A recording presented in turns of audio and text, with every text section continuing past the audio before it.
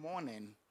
It's always a great privilege when we can come before God to worship Him and praise Him in the midst of the rain and everything.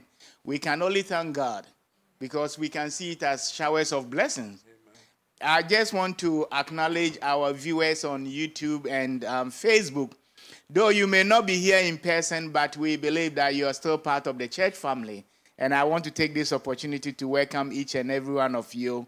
You could have chosen any other platform, but you decided to stick with us this morning for our lesson studies. So I just want to say that we do appreciate your time with us. Before we go any further, I would like to introduce to you my panelists, Elder Alan, who is going to help me work together to discuss this lesson. We are not here to teach. We are here to moderate. So we need everyone to participate so that it can be very interactive. Let us begin with a word of prayer. Heavenly Father, we thank you so much for giving us this privilege this morning to open your word. Lord, as we are going to continue our studies on the great controversy, we invite your Spirit to be with us. Because without the outpouring of the Holy Spirit upon our life, we may not be able to understand your word and apply it in our life. So as we go into our studies, we are seeking your face, Lord. Please have mercy on us. Give us a deeper understanding so that when we leave this place, we can apply these lessons into our personal life. In Jesus' name we pray. Amen. We are on our third lessons for this quarter, and the title of the lesson is Light Shines in the Darkness. Light shines in the darkness. And we all know that when you have daytime, we don't turn on the light. Daytime, we don't switch on the light. We only switch on the light when it's what? Dark. That simply means that when there's darkness, then the light shines for you to see. It helps you to see. And this is what this lesson is all about this morning. The memory text is from John chapter 12, verses 35. It says, Then Jesus said to them, A little while longer, the light is with you. Walk whilst you have the light, lest darkness overtake you. He who walks in darkness does not know where he's going. That simply means that if you walk in darkness without light, you won't be able to know where you're going. And that is a reality of life, that sometimes we may think we are in the light, but most often we are in darkness. That simply means we don't know where we are going. And if you don't know where you're going, you'll be wandering all over the place because you have no purpose. You walk aimlessly. And our lesson this morning is going to give us the opportunity for us to dive into these studies to understand that we need the light in our lives in order for us to know and have a purpose where we are going. The lesson says that in the book of Revelation, the last book in the Bible, the devil is depicted or pictured as a dragon and a serpent. A dragon he's a dragon because he desires to destroy God's people. And he's a serpent because he uses all his cunning lies to deceive. So dragon destroys and a serpent what? Deceives. In the years after Christ's death, thousands were tortured, thrown to lions, and burned at the stake by Imperial Rome for refusing to worship its deities. Yet, in the face of this cruel punishment, many stayed faithful. The gospel continued to spread, and the church grew. So, whilst they were being tortured, in the midst of all the devil's plans to kill Christianity, the gospel even spread more. The more he tried to suppress it, the wild it becomes, and the whole world got to know about it. Because when people escaped persecution, when they were running for their lives, wherever they went with the message. And that is something that, as we begin our lessons this morning, I want us to take note of that. That if we do not go on our own accord, God sometimes tears our nest, cause persecution for us to move. And in the course of that moving, we go with the message. We have the experience of the children of Israel when they were supposed to let the entire nations around them to know the God they serve. And they decided to protect the gospel. They didn't want anybody to come close to them. God allowed them to go into captivity in Babylon. And in the course of that captivity, the entire world got to know about God. So if we do not go on our own merit, something will push us. God will find a way for us to go.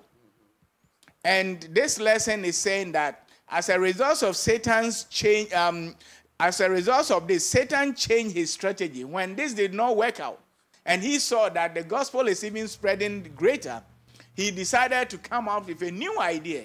And that idea was scores of pagans, non-believers, got baptized so that they can come into the church and infiltrate the church.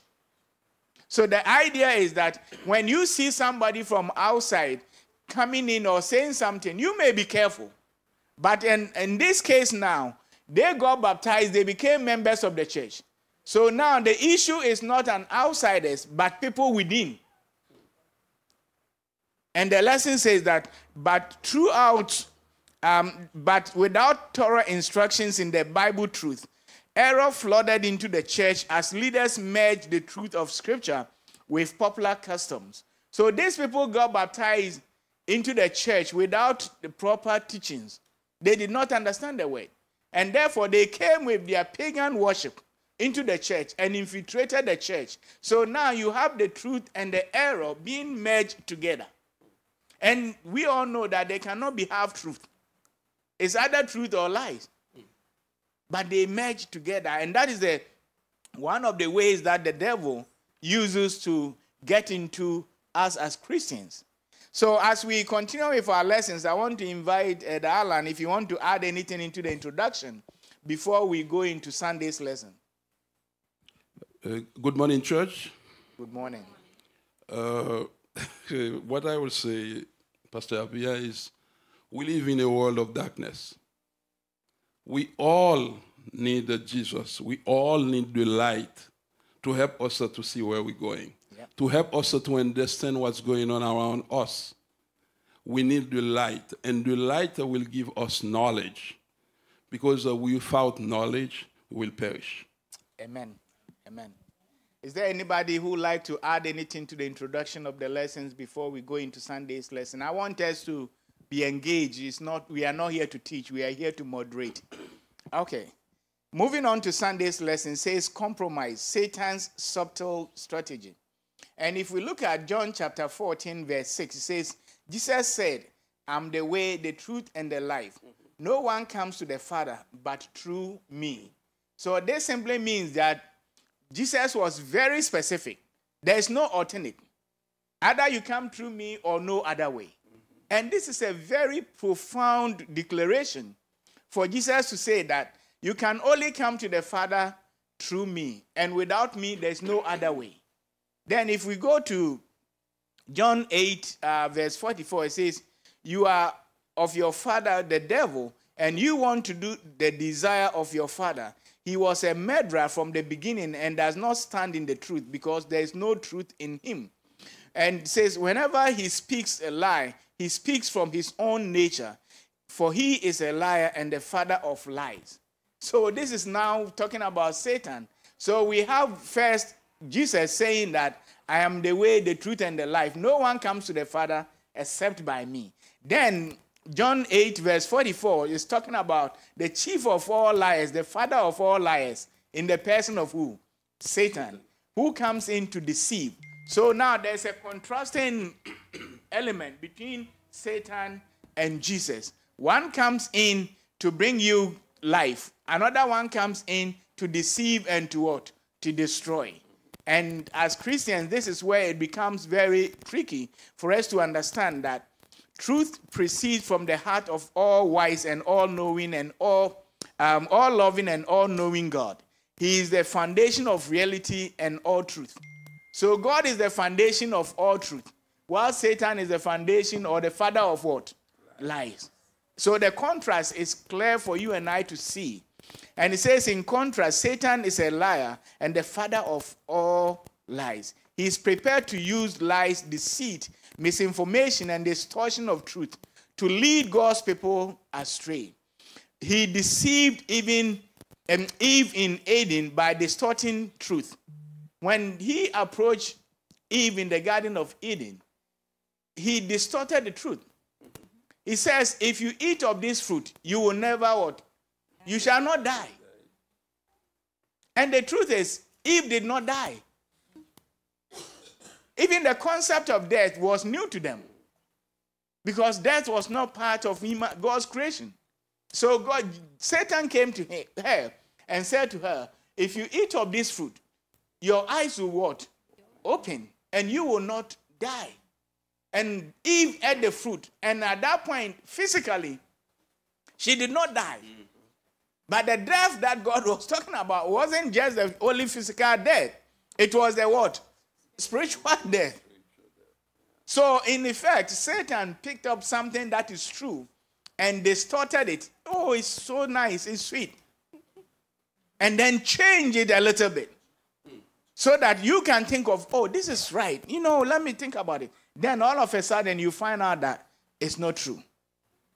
When you are in school and you do exams and there's true or false questions, you see that most of the questions, it sound so true. Then they will change one word, and the whole thing becomes what? False. And that is the deception of Satan in this test. And it says it's very what? Subtle. Very gradual, that it's difficult for you to even know. And as Christians, sometimes we think, oh, we know it all. But it comes to you at a time and at a point where you think, oh, this is right. Oh, maybe I need to look at this, But the reality is that there cannot be half-truth. It's either true or lies. And if we look at it, say Satan well knew that the Holy Scriptures will enable men to discern his deception and withstand his power. That is why he's attacking the Word of God.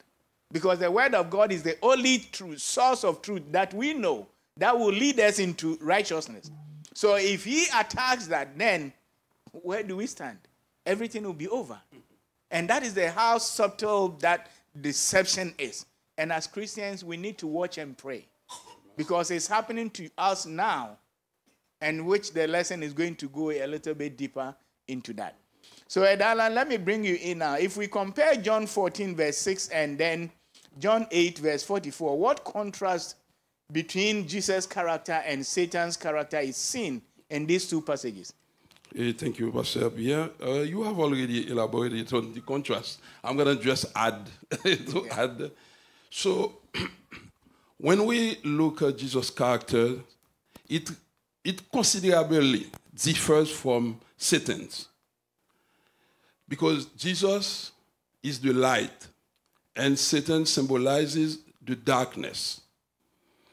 When it comes to the relationship with God our Father, our Creator, Jesus is the perfect example for obedience, for faithfulness, for love. While Satan showed us rebellion toward God, disobedience toward God. So Jesus is not only our model when it comes to our relationship with God, but Jesus is the door that leads us to God. We have to go through Jesus to go to God. And as Pastor Apia said earlier, when we read John 14, verse 6, we can see Jesus said unto him, I am the way, the truth, and the life. No one comes to the Father except through me. So if we turn our back on God, we serve the other master. When we turn our back on God, we serve the other master, because there are only two masters.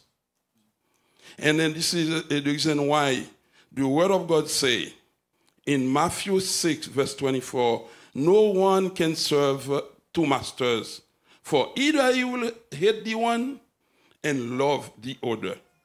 So if we choose to disobey God, to not do his desire, he is not our master. We may be his creatures, but we are not his sons, we are not his daughters. Because everybody on earth are God's creatures, but not everybody is God's son or God's daughter.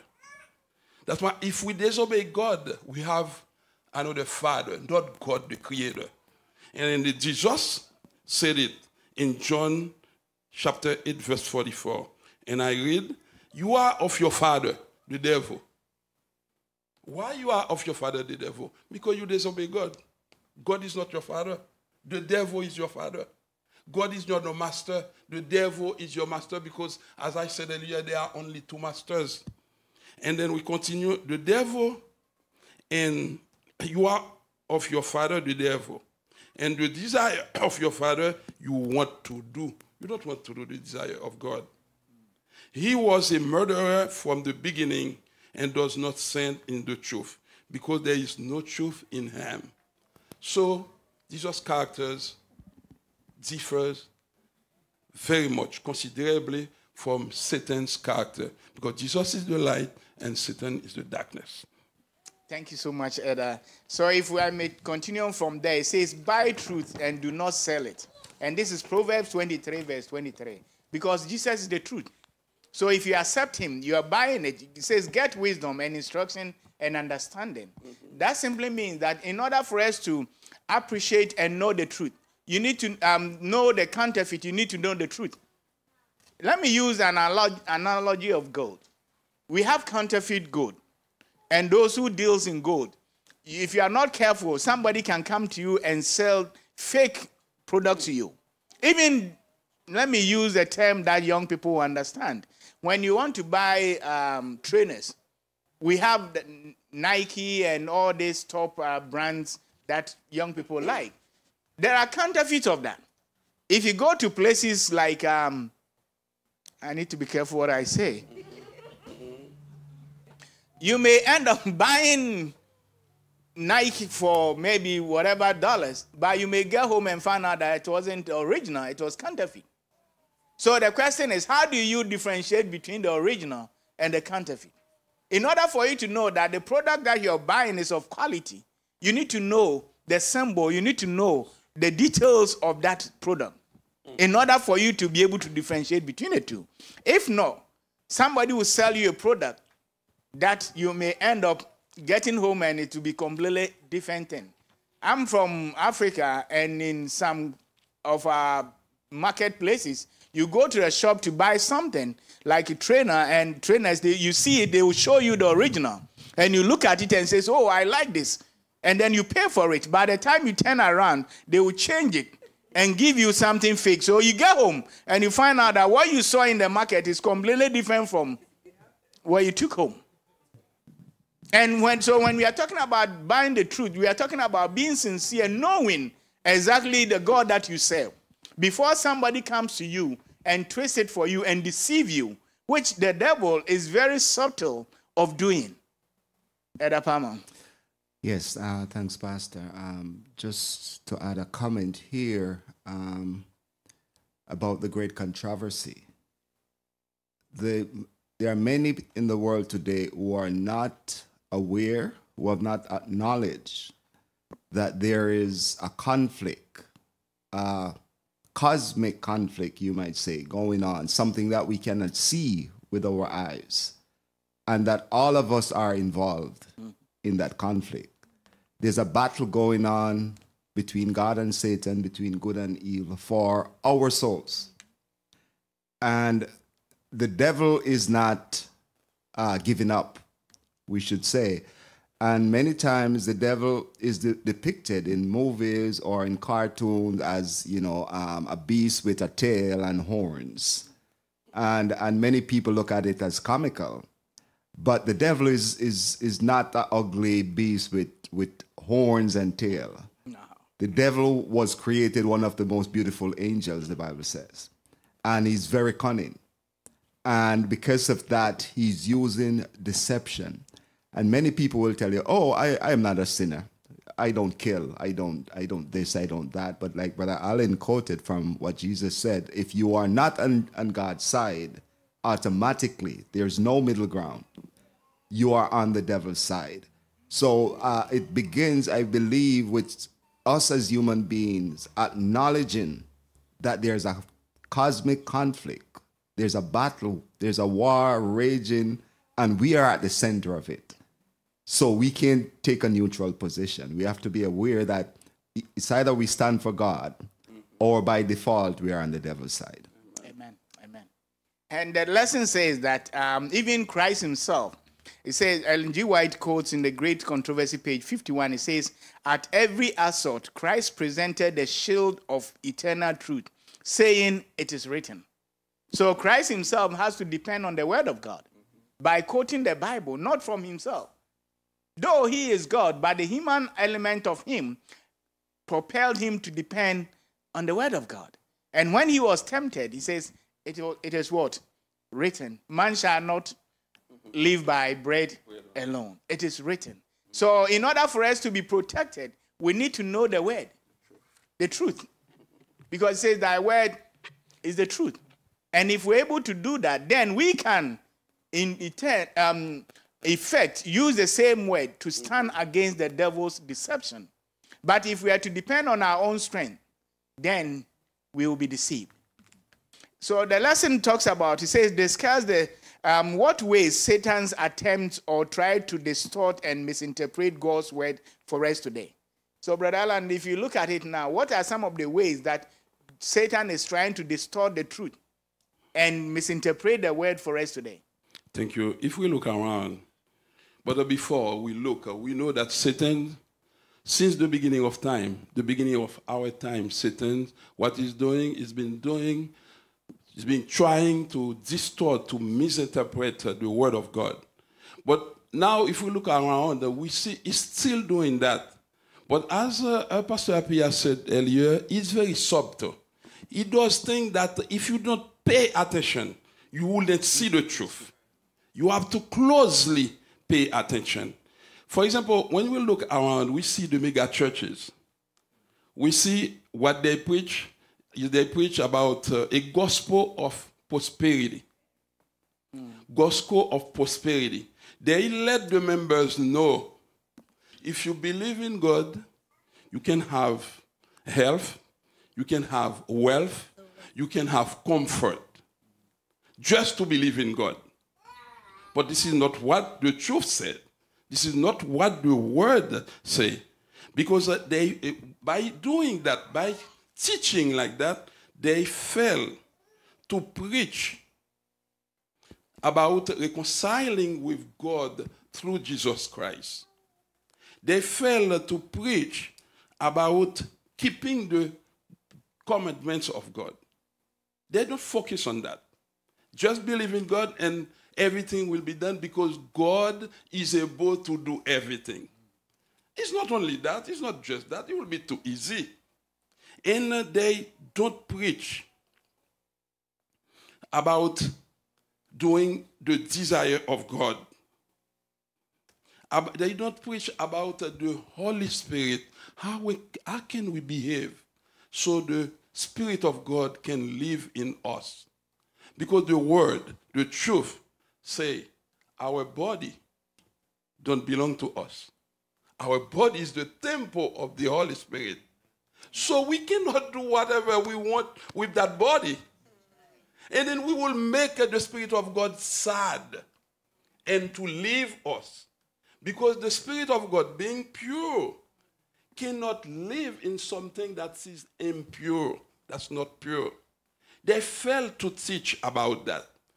But as I said earlier, we have to pay close attention to see that. Because everybody will say, oh, yeah, I believe in God. Because everybody wants to be rich. Everybody wants to have wealth. Everybody wants to have comfort, but just to believe in God. And the other thing I would say, a way they misinterpreted the word of God, it is to make people to celebrate a lot of so-called Christian festivities. I said so-called Christian festivities because sometimes we think that those celebrations, they have to do something with the Bible. But when we see that has nothing to do with the Bible. It's tradition. And Jesus said it. It's going to be a time that people, they will prefer to obey to tradition instead of doing God's commandments. So we have to be careful when we look around to not get trapped in Satan's, I would say that. Deception. Thank you. Okay. Adam Max. The deception, like Elder Allen said, is something that we have to watch for. And we have an example with the Bereans, how whenever somebody told them something, they went to the Bible. Because deception can only work when you don't know. So the only way I can deceive you is I know something you don't know, and then I can deceive you. But if we know the same thing, I can't be deceived. Amen. And so that's why you see sometimes people deceive people on the end of making God very loose, but they also deceive God, people with God being very strict. They say, oh, if you don't adhere to every single thing, if you don't, go through the rough patch, this is how you're going to make it. God tells us that the path he takes is rough because of the circumstance that we are on earth. But if he takes on the load for you, it'll be easy for you to do his work. You don't have to do it. Right? But they make it seem like, oh, you have to do, what God wants you to do. No, the only way we can hold on to God's word and listen to what he says is if we give ourselves to Christ. Amen. We can't do it ourselves. Amen. Right? So they say they make it seem like you don't have to do anything. Then they make it seem like you have to do everything yourself. And both of them are wrong. It's you have to give Christ, and Christ will make you do the right things. Amen. I watched, somebody sent me a video clip from T.D. Jakes. And T.D. Jakes was addressing the issue of Sabbath. And I was so amazed and surprised to find out the way he was mocking the Sabbath. That I keep Monday as a Sabbath, I keep Tuesday as a Sabbath, I keep any other. And the members were shouting, and I'm like, really? In the church? So this is how the devil deceives people.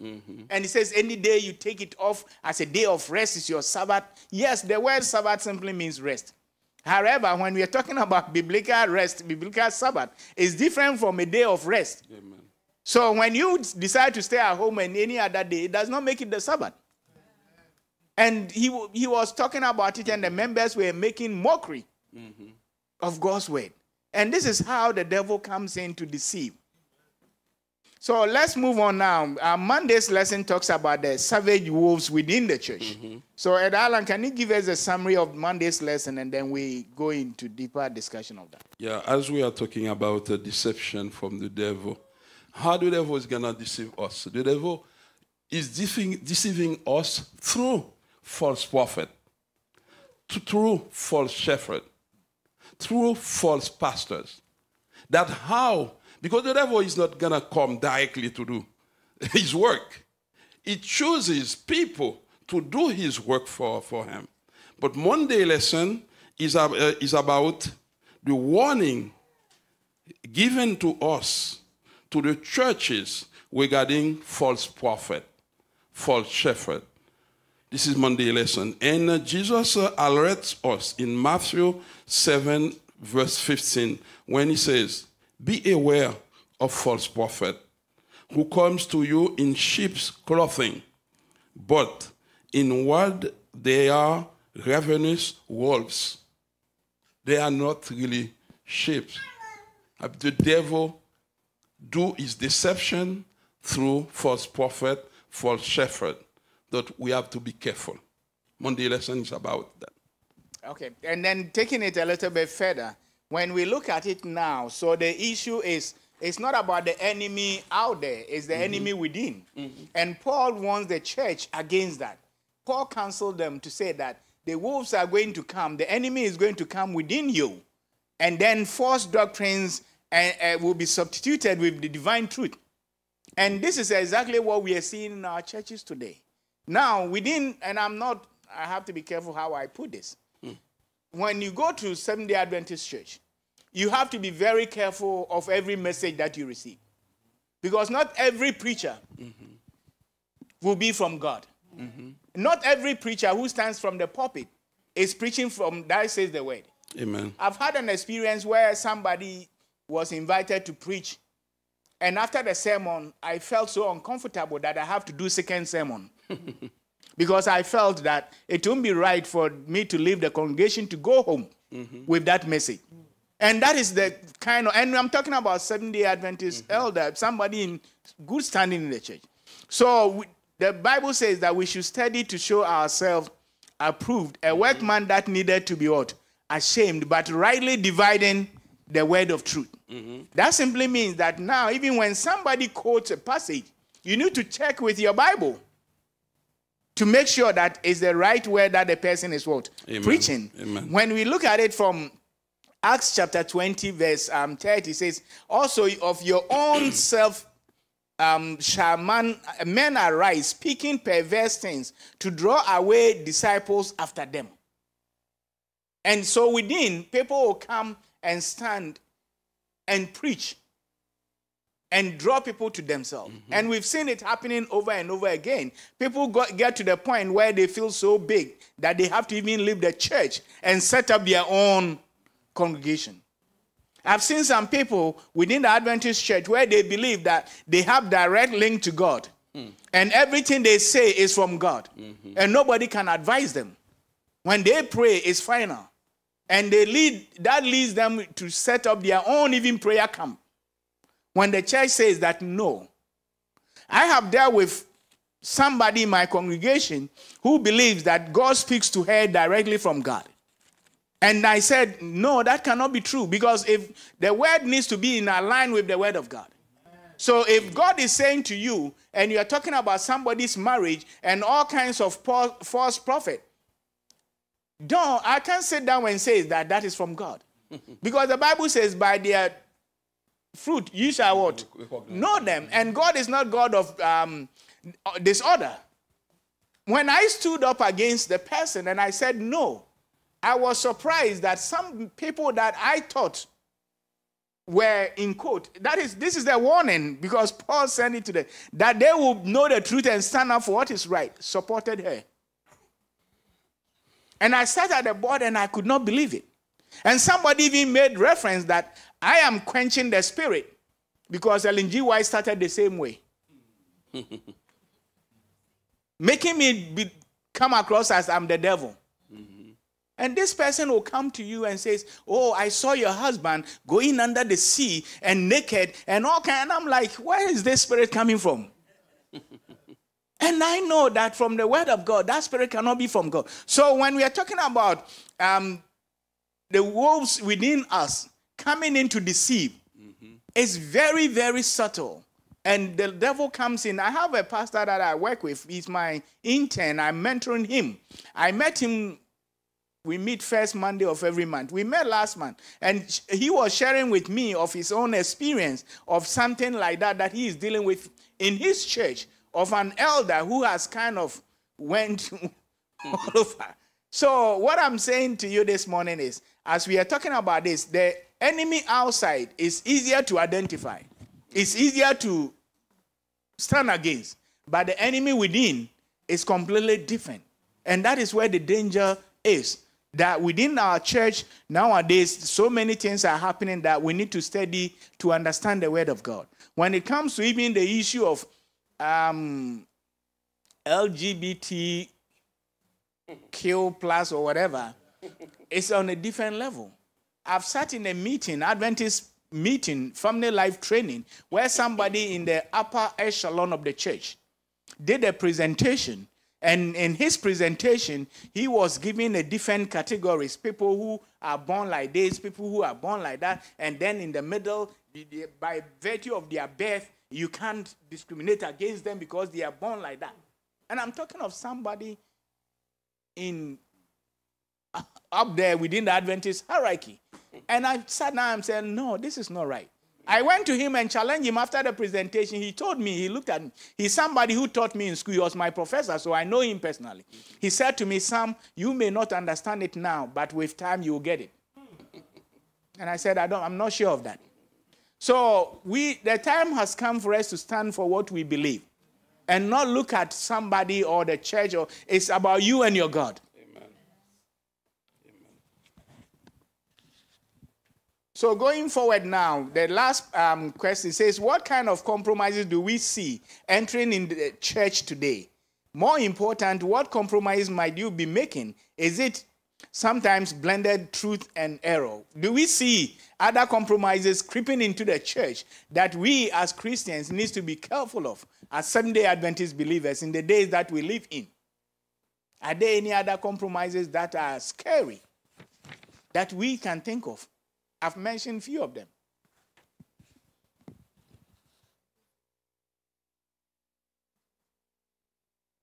One thing that comes to mind, Pastor, so I have heard many people advocating that as Christians, we should come together.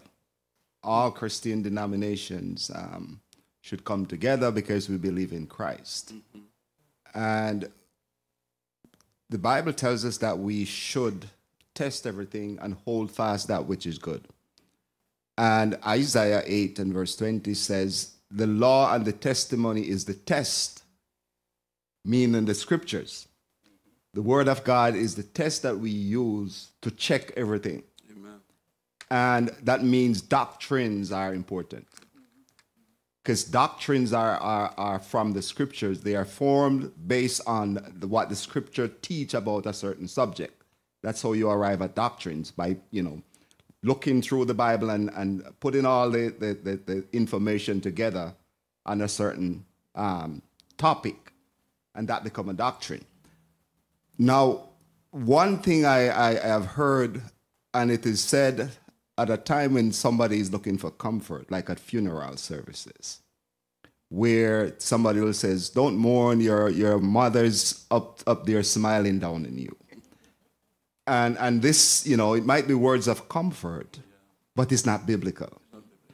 So we have to be careful, because if we're not, we can be drawn into trying to comfort somebody by telling them something that is not true. And even when we sing, let me put it this way. There are messages that we convey in the songs that we sing. So not all gospel music we can sing as the people of God, because the message in the music can be carrying a doctrine that the Bible does not teach.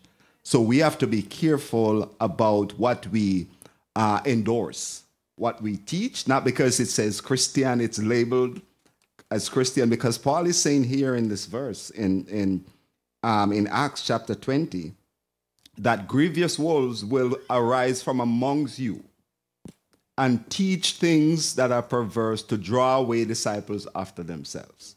So Paul said, be careful. They're not going to be coming from outside. Your own people, your own Christian brethren will arise and start teaching some of these things that will divide the church. So be careful. Amen. Just to add a point, Pastor Avia. Sure. To what you just said, Elder Palmer, when you said that when we comfort someone, was his loved one pass. And most of the time, if we are not careful, we can say that your loved one is in the arm of God, smiling, looking at us. Now, you need to be comforted. But this is not a lie from Satan. Because remember what he said to Eve. If you eat the fruit, if you eat from the fruit, you shall not die. But now, Eve eat the fruit, Eve die. He came up with another lie. When we die. You go straight to God. That's another lie of Satan. I think the state of the dead is something that many Adventists still struggle with. That I went to a program last year, and it was an Adventist person being recognized for his service. And the person said, oh, I wish my mother was here. And he went on to say that, oh, I know that you're up there, you're watching, and you're looking after me. And I'm like, really? And so this is something that we all believe. People quote it out of context. And so if somebody, the dead person is up there and they can see you suffering, how would they be comfortable in heaven? To see your children going on suffering in this world. All these things, oh, your dead person, family member is in a better place. Why don't you die? These are some of the stuff that we all go through and we hear it and we don't take our time to study the word. And we go through it each day. And so when we are talking about deception, it's coming from all angles. All angles. People are being deceived, and we don't even pay attention to it.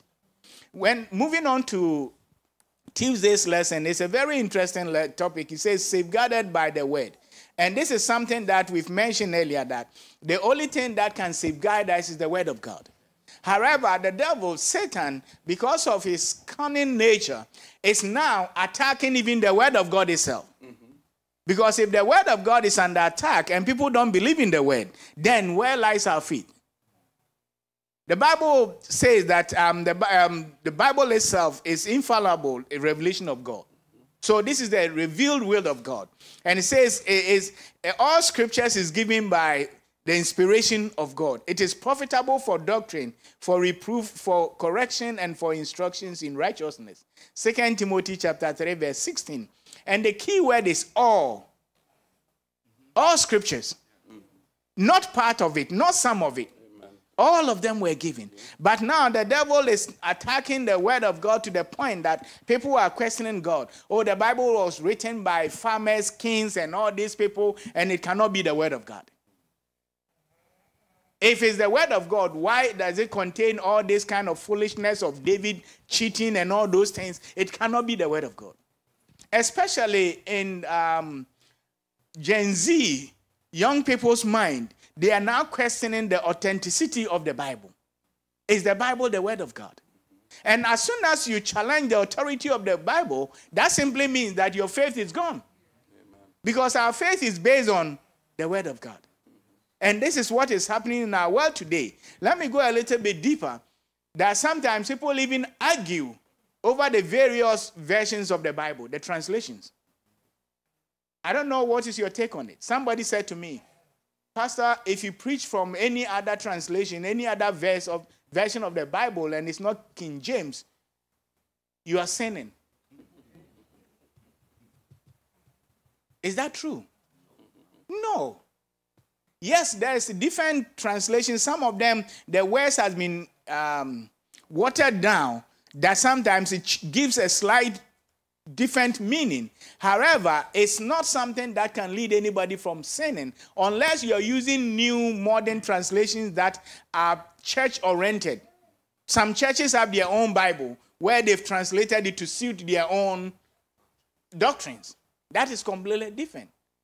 But if you're using King James, which is thou says, and you know that old language, and a postmodern person, a young person cannot understand what King James, and they are using NIV or any of this to get a better understanding, I don't see anything wrong with it.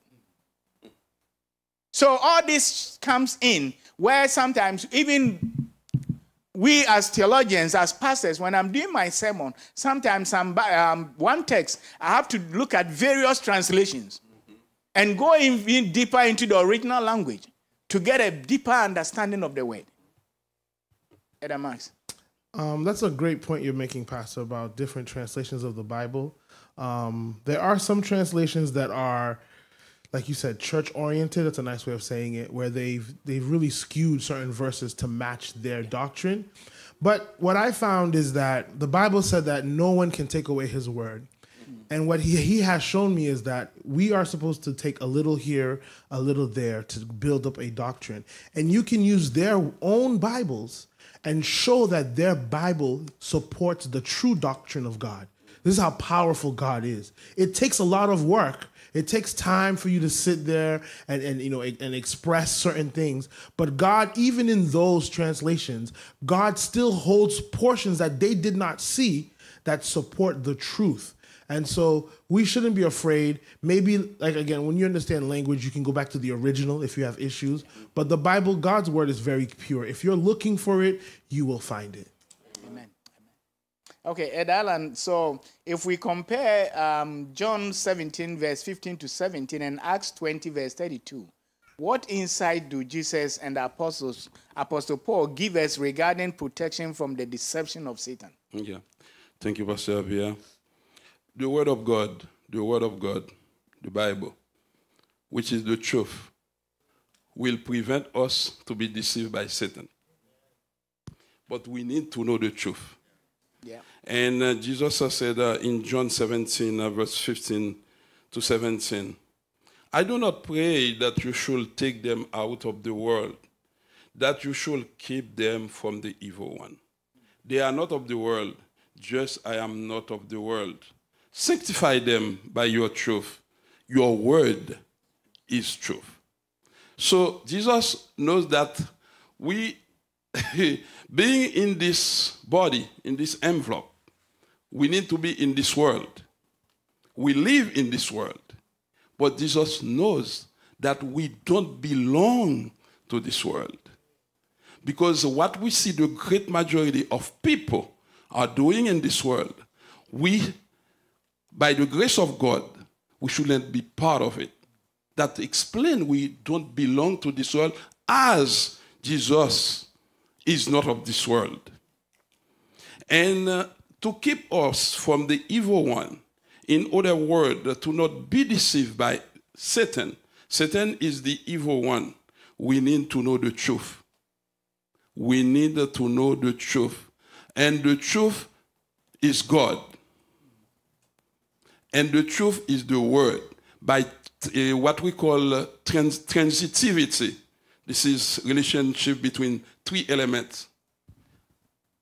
If the truth is the word and the truth is God, we can conclude that God is the word. God is the word. That means when we read this, we eat the spiritual bread. This is the bread. This is the word. And then it is said in John chapter 1, verse 1. At the beginning was the Word. The Word was with God. And the Word was God. So, this is God. This is the truth. This is the Word. If we need to know the truth, we need to spend time with this. And then the truth will set us free. Free from what? From this world. Free from what? From Satan's deception. That means everyone of us, every Christian, every servant of God, to be closer to God, to not be deceived by Satan, we need to spend time in the truth. We need to eat the spiritual bread. Amen. Amen. And if we look at Psalms 119 verse 105 says, your word is a lamp to my feet and a light to my path. And the same Psalm 119 verse 116 says, sustain me according to your word, that I may live, and do not let me be ashamed of my hope. And this is something that we all know, that for you to be able to stand against the deception of Satan, you need to know the word. And let me go a little bit further to that. You need to also be very mindful of the translation or the interpretation of the word. Because sometimes people can take the Bible text and twist it. Just like how Satan twisted the word to deceive Eve. The same word can be used to deceive you. Somebody may quote from the Bible and twist it. Let me give you an example. Acts chapter 20, the story of Peter's dream. Peter, kill and eat. I have sanctified everything. And many people, as soon as you hear kill, eat, it's what? Food. But when you take your time and read the whole text, it's not about food. It's about race. That we are all equal in the sight of God. Because Cornelius was sending his servants to Peter, knowing that Peter was a racist and Peter was going to reject them. God gave Peter that vision or that dream so that Peter will accept everybody, even if they are Gentiles. So when you hear kill and eat, it's not about food. We talk about the Sabbath. It says, do not be judged. In Colossians, it says, do not be judged in the Sabbath and also in the food that you eat, for I have sanctified everything. And as soon as you hear the Sabbath, why am I being judged by the Sabbath? Not knowing that if you go to the Old Testament, there are many Sabbaths. You have the Sabbath of the moon, the Sabbath of the week. There are many Sabbaths. So the Sabbath being referred to is not the Ten Commandments Sabbath. It's the ceremonial Sabbath. So you need to be able to understand all this so that somebody cannot quote the same word that we are referring to and interpret it in the wrong way to deceive you. And this is what is happening in our church now. Somebody takes one text and run with it instead of doing a diligent work, looking at different interpretation, understanding of the word. So when somebody comes to you and you are not sure, take your time and study, because the word says study to show thyself what? Approved. The last part, the next question is that session, Tuesday's lesson says that what insight does the Psalms give us regarding this? And we all know that it's referring to the fact that we need to trust the word of God. It says, establish my footsteps in your word, and do not let any iniquity have dominion over me. Let me be grounded in the word. Let me understand your word. Let me study your word, so that nobody can come and what? Deceive me. If you are not grounded in the word, then anybody comes in with anything, you follow it, because you yourself don't know what you believe. And that is what is happening in our days now, because people go online and YouTube, if you go on YouTube, search for Seventh-day Adventist, there are so many videos about why I left Seventh-day Adventist church, why this, and then you'll be all over the place. And sometimes they are not even telling the truth, because they left for their own personal reasons. So we need to be grounded in the word, so that when you see all those things, especially when it comes to spirit of prophecy, Ellen G. White, oh, there are numerous of them, that he even copied this, where she's not this and all kind. You see all of them. The sad reality is those who criticize the writings of Ellen G. White are those who have not even read any of her books. They have no clue about her books and her life or anything about her. And if you want to have a little insight, let me give you a recommendation. There's a little book entitled Meeting Ellen G. White by George R. Knight. If you read that book, it's a little book. It won't take you long to read. It will give you an insight into her life, and that will help you to believe that when we're talking about prophet, we are not talking about just prophet. We are talking about biblical prophet. So please, as we are going through this lesson, let us study the word so that we cannot be deceived by anybody, because the devil is so busy. Moving on to Wednesday's lesson, Alan, I know we are pressed with time. Can you give us a quick summary, because we've almost covered that part, human reasoning apart from Scripture. Wednesday's lesson is about human reasoning apart from Scripture. This is talking about human knowledge and the divine truth. Human intelligence needs the power of the Holy Spirit to comprehend the Word of God, to comprehend the truth. Because the truth is not a matter of human opinion. The truth is a matter of divine revelation. Yeah. Okay.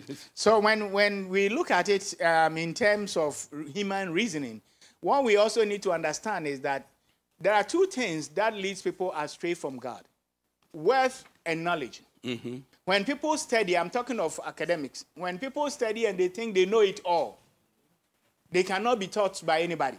That is dangerous. The second part is when people get wealthy, when they have money, they are okay. As soon as they get a little money, it's a different story. Because of their wealth, they don't need God. They don't need to depend on God anymore. And this is biblical from the time of the children of Israel. Even when they were living in Egypt, the Bible is clear that those who were living a better life, they did not want to leave. When they went to Babylon, the same thing happened. When they were calling for them to go back to Jerusalem and rebuild the wall, those who were living near the river Euphrates, and they were doing businesses and they were doing well, did not want to hear anything about Jerusalem. Why? Because they were living better life. When people start to acquire wealth, there's a danger that you may lose your spiritual relationship with God. I'm not equating poverty with spirituality. You don't have to be poor to be spiritual. That is not biblical. You can still be wealthy and still have a good relationship with God. So let me draw that demarcation, because we have Abraham was rich, Jacob was rich. All these people were rich in the Bible, and they were still spiritual. They had a good relationship with God. But what I'm saying is that there's a temptation, there's a danger. We are talking about human reasoning, where people think that they are there, they've achieved, they've acquired knowledge, and because of that, they see the Bible as nothing. Because in order for you to understand the word of God, it's not only reasoning, it's revelation. God needs to reveal himself to you for you to understand his word. So it goes deeper than just reasoning, because there are certain things that will not make sense to you. When we talk about Jesus walking on water, and then you think about the density of water, how can Jesus walk on water? It does not make sense. Scientifically, you can't even prove it. But it can be revealed to us. So revelation is different from reasoning. And this is where, as Christians, we need to be very careful when we are talking about our faith in God. It requires faith, greater faith, than even to believe in evolution. Eda Palmer. Yes, I know you're summarizing, but I heard something this week that I think, this lesson is speaking to, where they are saying that scientists have now discovered the beginning of human consciousness. They have done studies and research, and now they understand human consciousness. In other words, they know they now say that they can tell where life begins. Right? And there's a verse that I want to read here quickly. And this, it says here, 1 Corinthians 2, verse 14. But the natural man receiveth not the things of the Spirit of God, for they are foolishness unto him. Neither can they know them, because they are spiritually discerned. So when I go to the Word of God in my natural state, my natural wisdom, as you put it, my academic education, the Word of God is foolishness to me, because the book is spiritual. The Word is spiritual. So you can't use natural application to understand it. That's why you pray. That's why you always go to the Bible prayerfully, asking God to send his Spirit to reveal to us what's in the Word. Amen. One quick thing. I heard somebody talking about the days of Noah, because the Bible says up until the flood, it had not rained on the earth. No one saw rain before. And now this man out of nowhere is preaching that it's going to rain. And that the scientists, all the educated people of the day, they were mocking him. And they were, showing all their research and evidence why it is impossible for it to rain. So, just a point to show that human reasoning cannot understand the things of God. Okay. And the lesson also affirms that it says that, nevertheless, the brilliance of human reasoning alone is incapable of discovering the divine truth. And that affirms, Eda Palmer, your point. Truth is not a matter of human opinion. It is a matter of divine revelation. Amen. And that is something that we all grapple with. Sometimes people want to make sense out of a situation.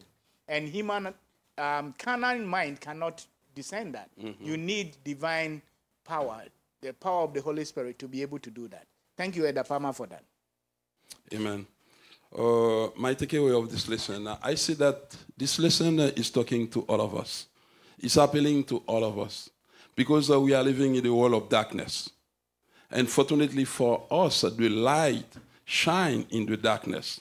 How can we see the light? By knowing the truth, by reading the words, by spending our times in the words. And then to understand and to comprehend the words, we cannot count on our level of education, as Elder Palmer just said. It's not a matter of PhD degrees. It's not a matter of doctorate degrees. It's a matter of the Holy Spirit. We need the wisdom, because those people, the scientists, they have wisdom. But this is the wisdom on the earth. This is not the wisdom from above. We need the wisdom from above to be able to understand that we need the wisdom. How are we going to get the wisdom? From the Holy Spirit. And we need the Holy Spirit not only to understand the word, but we need the Holy Spirit to help us to apply it in our lives. It's not a matter of only read the Bible and then we don't do anything with it. We have to live it. Live the way we live our lives is supposed to be according to the words. Sometimes human reasoning is not enough. We need divine revelation. And sometimes even within the Adventist community, if you go to most of our theological institutions, I've been in a church on Adventist campus where Sabbath school lesson is being taught. And one professor will stand up and tell another professor to sit down. This is not your area. This is my area of specialization. I have authority in this area, so shut up. And this is human mind, believing that your human knowledge is good enough to interpret the word of God, instead of depending on the divine revelation of God. And it's my prayer that we will be humble enough, because if you look at the Bible writers, some of them were peasant farmers, commoners, and the Lord was able to use them to write the word. That simply means that God can use each and every one of us to his glory. Amen. Amen. Please bow down for a word of prayer. Dear Heavenly Father, precious Lord, our God, our Creator, we want to say thank you to you for everything you have done for us. So thank you for this important lesson, God. We have learned a lot from you, God. But we need the power of your Holy Spirit to help us to understand and to apply it in our lives, God. Today is a communion day, God. This is the day, this is the time you teach us to be humble. And you teach us every time we do that, we will remember you, God. Please help us to understand all this mystery and God to apply it in our lives, God. In the name of your precious Son, Jesus, we say this prayer. Amen. Amen. Once again, thank you for your contribution. God bless you, and let's prepare our heart for the next session of the service.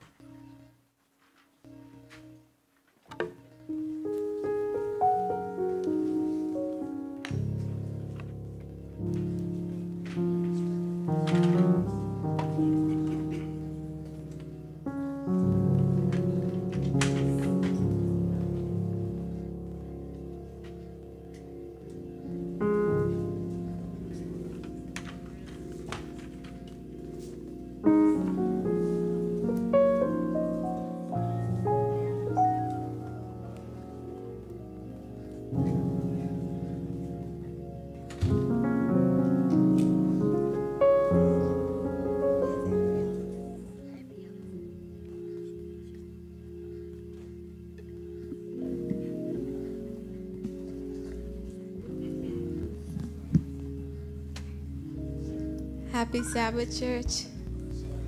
We're going to have our kids repeat their memory verses. We're going to have the kindergarten. All right. Tell how much God has done for you. Luke 8, verse 39.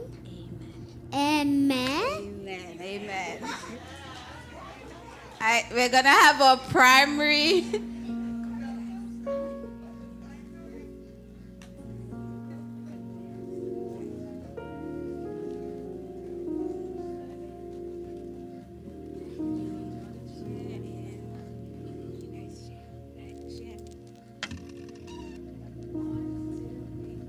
For God so loved the world that he gave his one and only Son, that whoever believed in him shall not perish but have eternal life.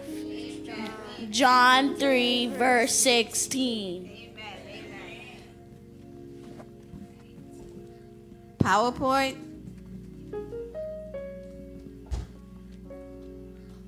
For this is what the Lord has commanded us. I have made you a light for the Gentiles, that you may bring salvation to the ends of the earth. Acts 13, verse 47. Amen. All right, over to the praise team.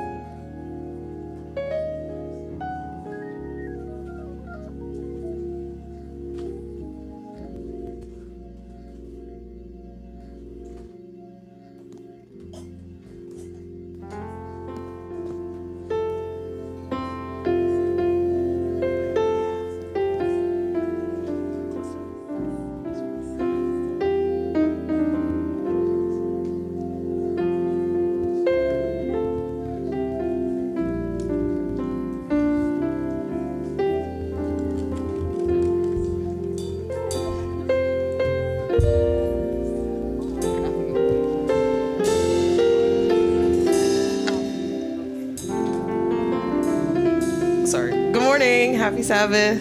Happy Sabbath. Good morning. Happy Sabbath. One more time. Good morning and happy Sabbath. Happy Sabbath. Amen. How are you feeling? I know it's raining, but there's joy in the house of the Lord. Amen. So we're going to start with number 1, praise to the Lord.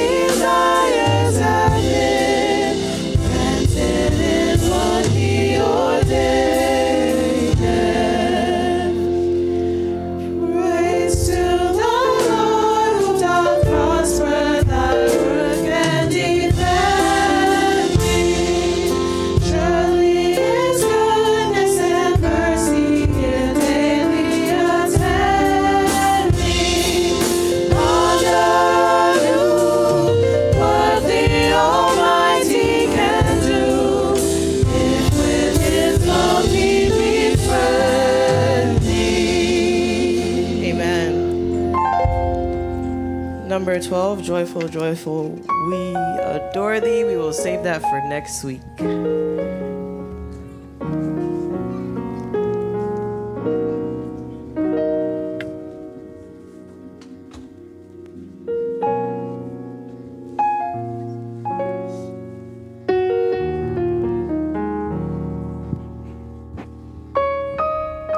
Happy Sabbath. Can we please all stand for the call to worship? It'll be taken from John 4, verse 23 and 24. I will read in your hearing. It was John 4, verse 23 and 24. But the hour cometh, and now is, when the true worshipers shall worship the Father in spirit and in truth. For the Father seeketh such to worship him. God is a spirit, and they that worship him must worship him in spirit and in truth. Amen.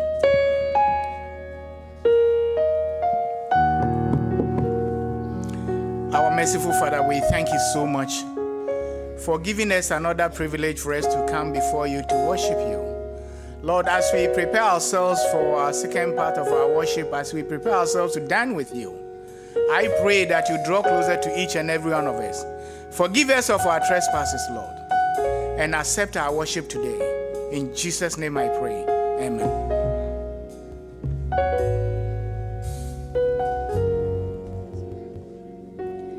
And now for our affirmation of faith. It will be taken from Exodus 20, verse 8 through 11. Remember the Sabbath day to keep it holy.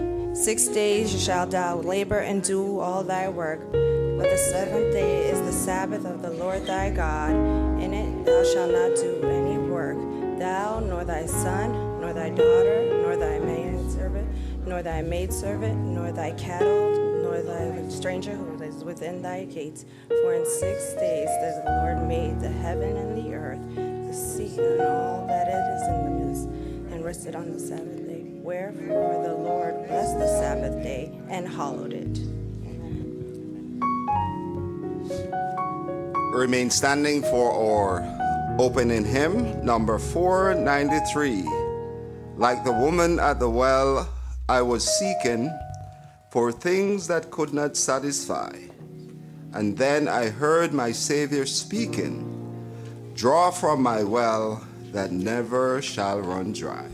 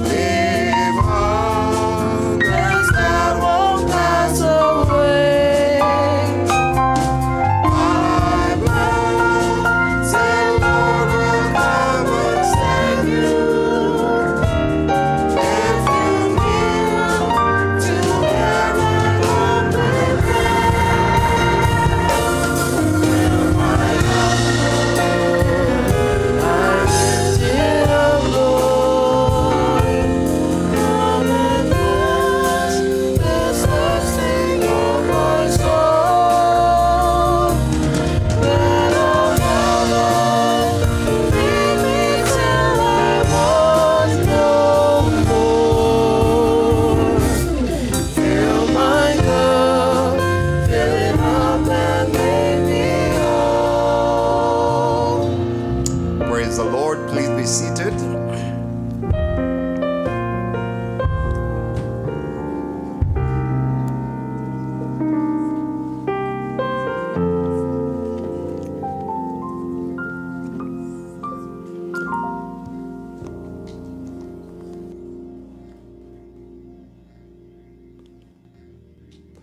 The privilege is mine to welcome you to the house of the Lord today.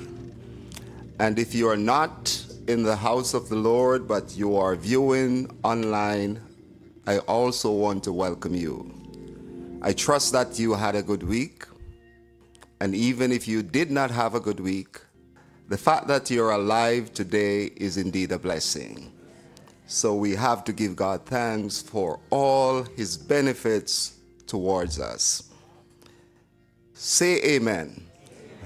Amen. All right, I'm going to ask you to do that a few more times, so please pay attention.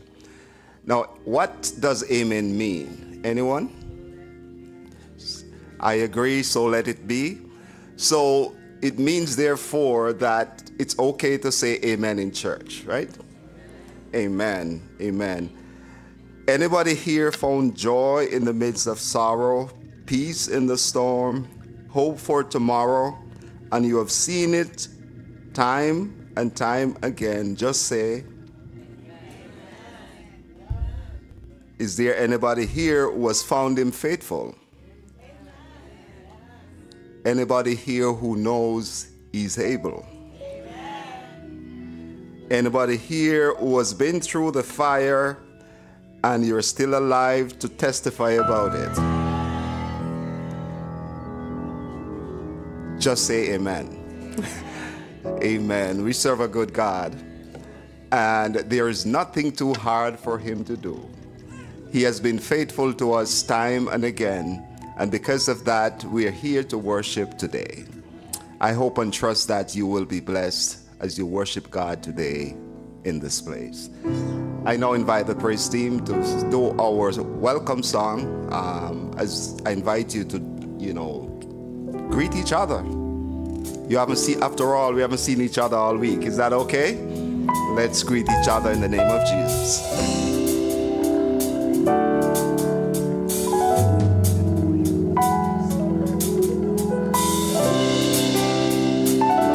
Amen. We can go around, shake a hand, give somebody a kiss. We haven't seen each other all week. Hug at least 3 people.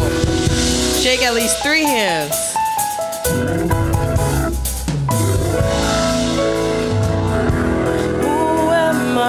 That you would come and see me.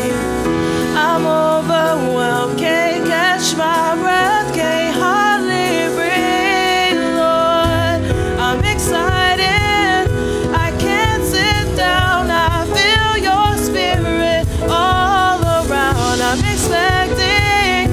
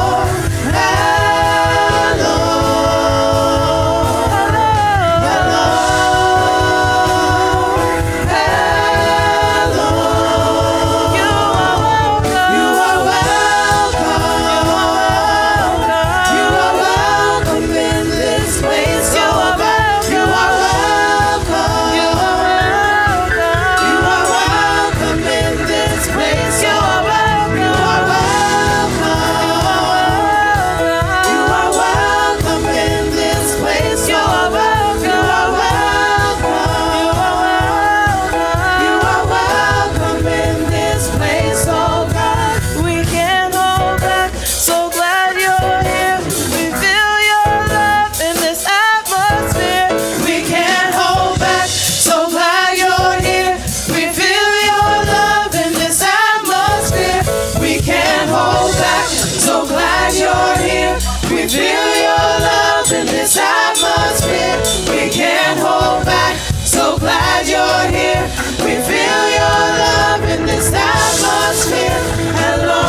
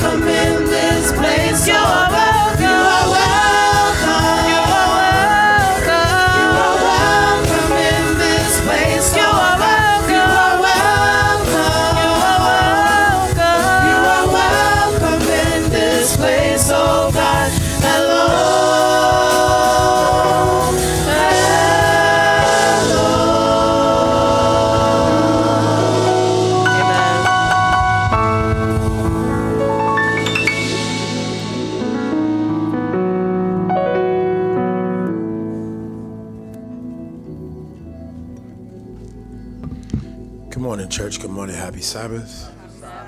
I pray everybody had a great week. It's good to see in the crowd all you guys here.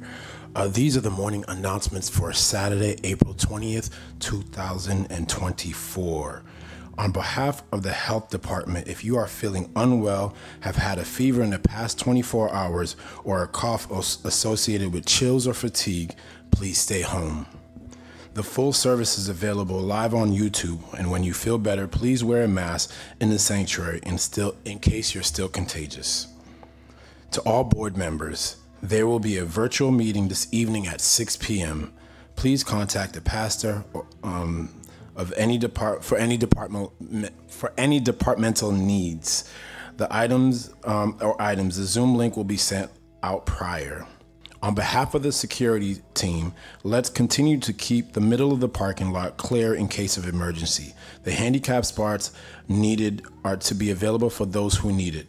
If the grassy area of the lot is full, there is more parking at the bank to the left. Please stay vigilant on church property and do not hesitate to let Brother Phil know and his team if you see something. The Brockton SDA Church has launched its very own app. In your phone's app store, search Church App Tidely, and once installed, search for Brockton SDA Church. From there, you will be able to see our bulletin, announcements, live stream, and much more. The Adventures and Pathfinders will meet this afternoon at 2 p.m. Please contact Directors Javi and Director Jamila if you have any questions and if your child will not be there. Join us every Wednesday night at 7:30 p.m. on Zoom for prayer meeting. The information is sent out through the church text message service right before we start. For more information, please reach out to Pastor Apia or any of the elders.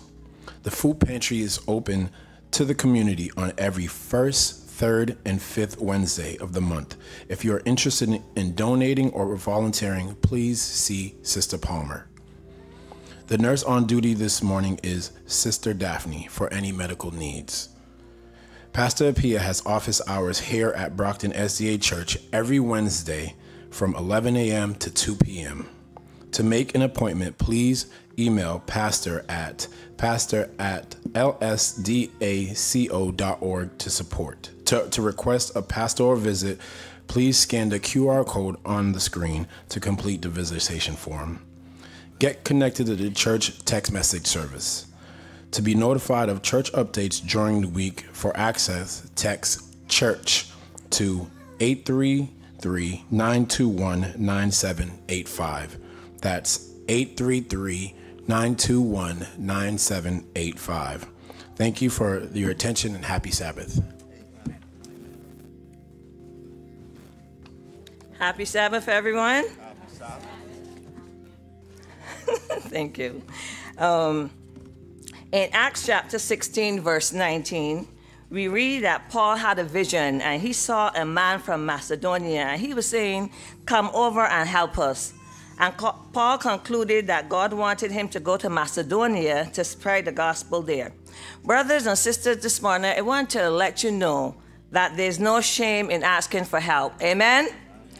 But as children of God, if the deacon department say, we need your help, don't be ashamed to go to them and say, here I am, I'm willing to help. Amen? When we are Christians and our hearts are converted, we always say to God, here I am, use me. Let that be your aim and motto, that whenever the call is given for help, that we would say, here I am, I'm available to you. And don't just say it in word, just mean it and do it. Amen?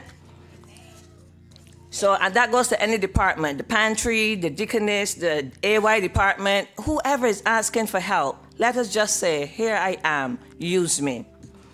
Now, when the king saw Nehemiah looking sad, he asked him, why are you looking sad? And then Nehemiah explained to him that his walls in Jerusalem, they were burnt down. And it was hurting his heart so much that he wanted to rebuild it. And so everyone knows by now that we are building the church. Amen? We are moving in faith. And this is what I gathered from the story. So when Nehemiah spoke to the king's heart was also touched by Nehemiah's story that he wanted to go home and rebuild the walls of Jerusalem. And so the king reached out to all his friends in high places so that Nehemiah can get all the materials that he needed to build the walls of Jerusalem. And so I'm asking the church here at Oak Street, I'm asking you to pray that God would reach out, will help us to reach out to all our friends, even if we don't know them yet, that they are our friends, that we will reach out to friends in high places so that they can give us the materials that we need and the finances that we need so we can construct our building. Amen? All things are possible with God. Don't forget it. With man it's impossible, but with God, all things are possible. Now, next week is a high day in Zion. Next week is Personal Ministries Day. What did I say? This Personal Ministries Day. So I want you to invite all your friends to come on out and fellowship with us. We have a special speaker, a very special dynamic speaker awaiting to give you the message. So bring all your friends out. I don't want to see none of the blues here empty. We want this church packed to capacity so that they can hear the word of God.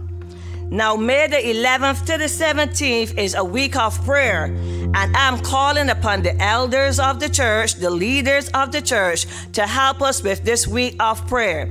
We have 2 slots available, and we're asking 2 elders or departmental leaders to reach out to us so that those 2 slots can be filled. It's Thursday night and Friday night. So if I called you or I come to you, you know what you have to say, or what you should say to God is not to Sister Halligan. This work belongs to God. And then on May the 18th to the 25th is the revival. We're having a week revival from May the 18th to the 25th. So mark these dates in your calendar. A waiting world, a willing Christ. Christ is there waiting for us to make ourselves ready. Christ is waiting for us to make ourselves ready because he realized that we are not ready. And we must prepare our hearts and put our house in order. So remember these dates, and I'm encouraging everyone who's in the play for next week, please meet me immediately after church. And then we're going to have practice at 5:30 to 6:30 this evening. So all those who are in the play, and if you want to be a part of the play, you can still come because we're looking for passengers to ride on the train. Amen? So please stay back and help. I'm asking for help. That's so we can have a dynamic program next Sabbath, Personal Ministries Day. May God richly bless you.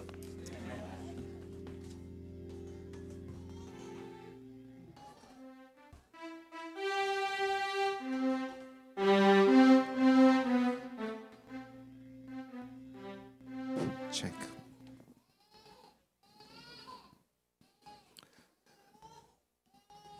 We serve a good God. What do you say? We serve a God who is faithful. He has never let us down, right? He's always on time. He's our Father. And someone says that God is never guilty of child abandonment. It means we are not orphans. Amen? We have a Father who is a king. Amen? And Jesus said this in Matthew, St. Matthew, ask and it shall be given you. Seek and ye shall find. Knock and it shall be opened unto you. For everyone that asketh receiveth, and he that seeketh findeth, and to him that knocketh it shall be opened. Or what man is there of you whom if his son asks bread, will he give him a stone? Or if he asks a fish, will he give him a serpent?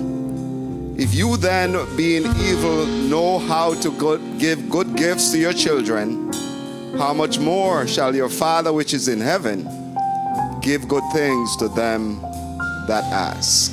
This is time when we take our petitions, our supplications, when we come to God with everything that is on our heart and we lay them at His feet. I invite you to join me as we pray to our God, to our Father.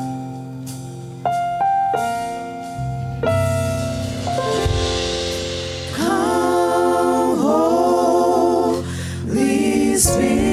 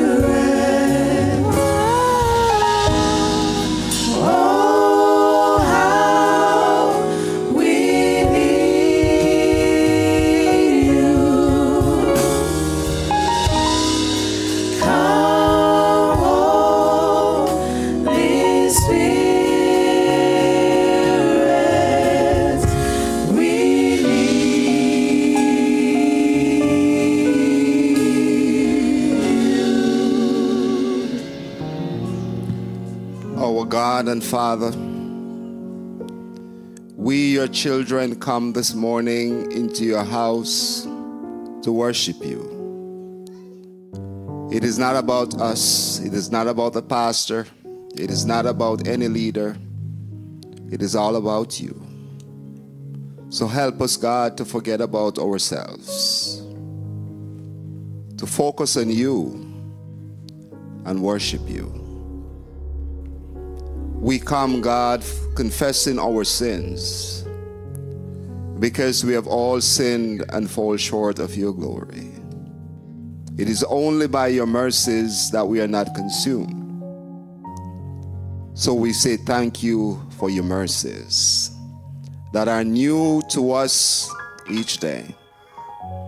Thank you for your grace that kept us. God, we know that the enemy is out there. He's not resting. The Bible tells us that he's come to steal, to kill, and to destroy. But we thank you for your protection.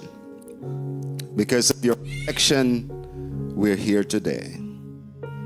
God, we come in obedience to your command to remember the Sabbath day, to keep it holy. Do not forsake the assembling of ourselves together. To come together, Lord, as brothers and sisters, to congregate in holiness and to worship at your feet. God, I ask that your presence will be in our midst. We thank you for every blessing. We thank you, God, for life. We thank you for health and strength so that we could get out of bed today and be in this place to worship. God, we thank you for all the provisions you have made during this week, putting food on our table, keeping shelter over our heads. Father, we thank you for traveling mercies. As we travel the highways and byways each day, we see accidents upon accidents. And we realize, God, that it is only your protection why we are not involved in some of those accidents. So thank you for watching over us, for protecting us. Father, our children are here. Our children, God, are special to us. And we know that the enemy is waging an all-out attack on our young people. God, Jesus, you said, you call upon the young people because they're strong. And the devil knows it, and that's why he's seeking to get them so that they can work for him instead of working for you. But God, I pray that you will once again help the young people to understand, help our youth to understand that you have more to give, God. There is more in serving you than living for the devil. Father, we know that you have an eternal kingdom that is waiting for us to occupy. And you have a place in it for your young people.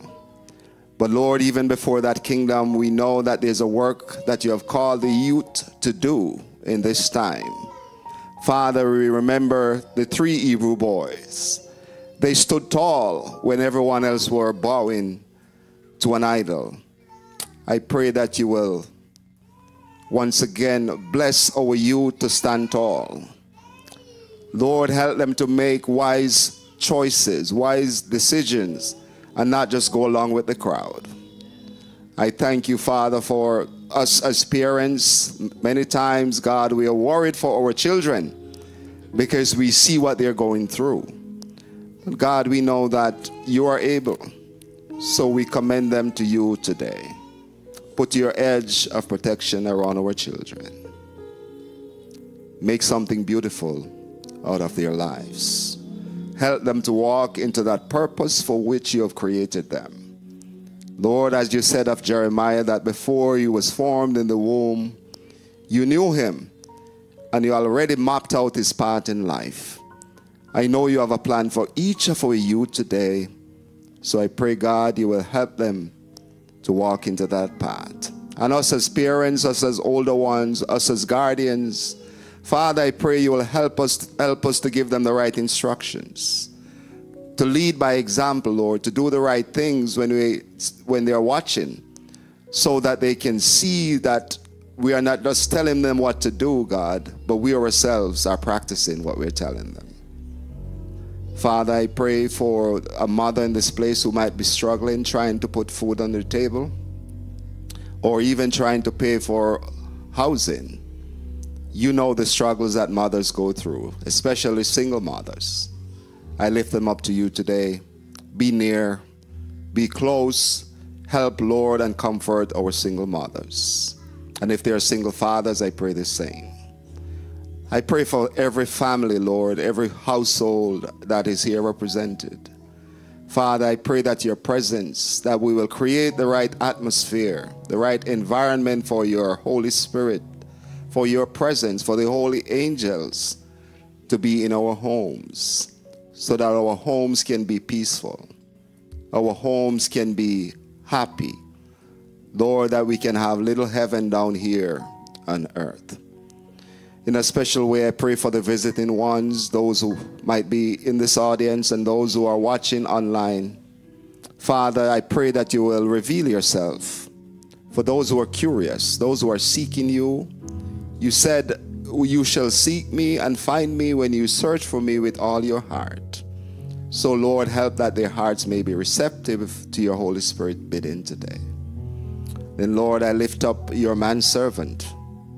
On this special day, Lord, when we come to the communion table, I pray that you will give him a word, that you will anoint him once again afresh with your Holy Spirit. You will empower him, God. You will give him a message to speak to us today, and you will help us to be receptive so that we will receive the message gladly. Lord, for whatever I have omitted to ask, in your wisdom, in your mercy, grant unto us according as you see fit. And we'll be grateful, we'll be thankful, because we ask all of this in Jesus' name. Amen.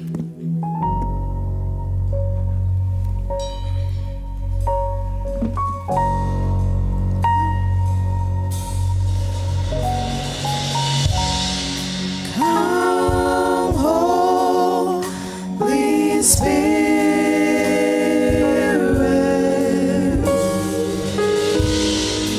Oh, how we need you. Come, Holy Spirit. We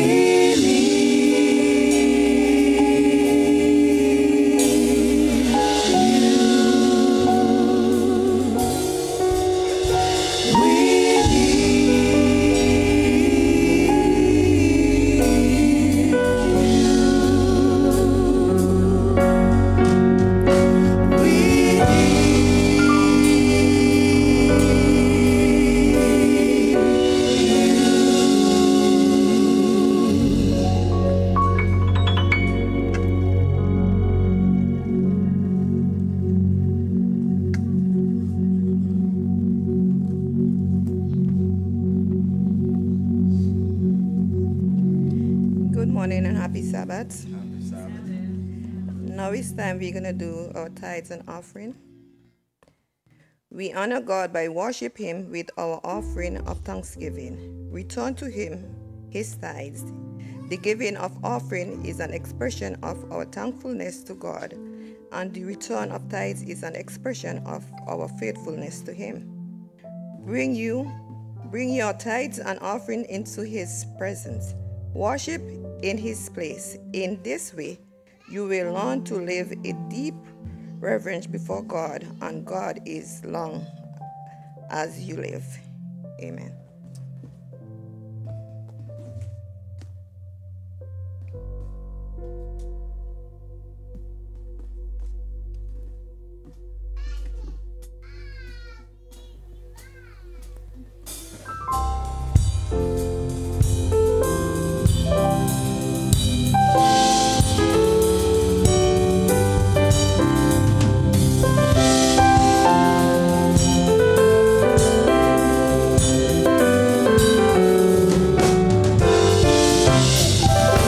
Oh, give thanks unto the Lord, for He is good.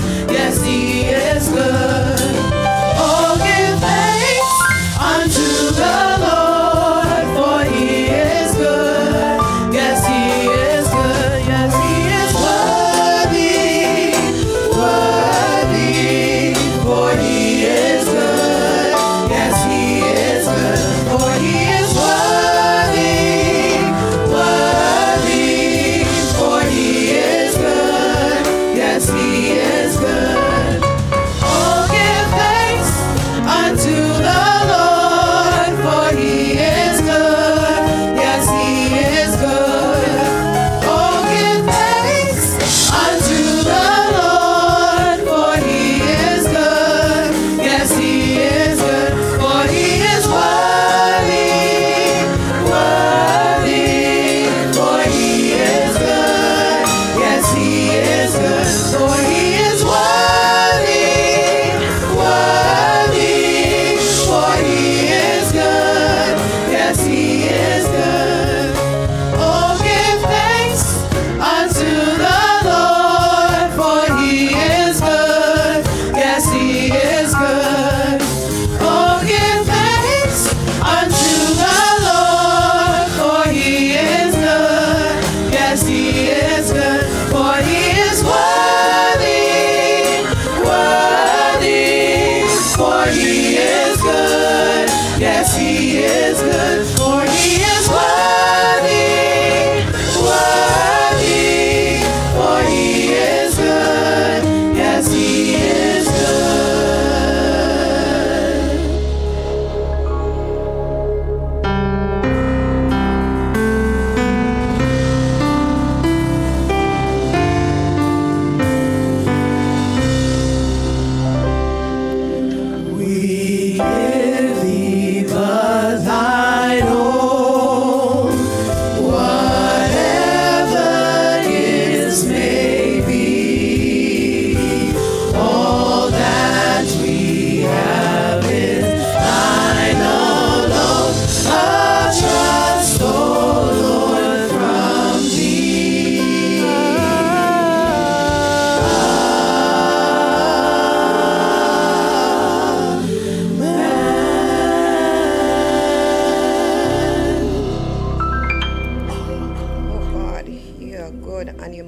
endure it forever. Father God, I just want to thank you, Lord, for your grace and your mercy towards us. Thank you, Lord, for always provide for us, Lord.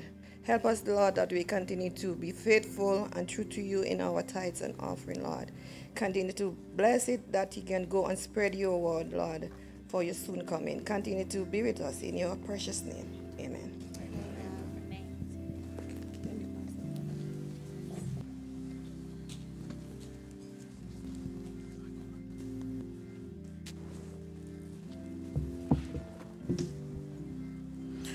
Good afternoon, Happy Sabbath Church. The scripture reading can be found in John 4, verse 27 to 35. It reads, "And at this point his disciples came, and they marveled that he talked with a woman. Yet no one said, 'What do you seek?' or 'Why are you talking with her?'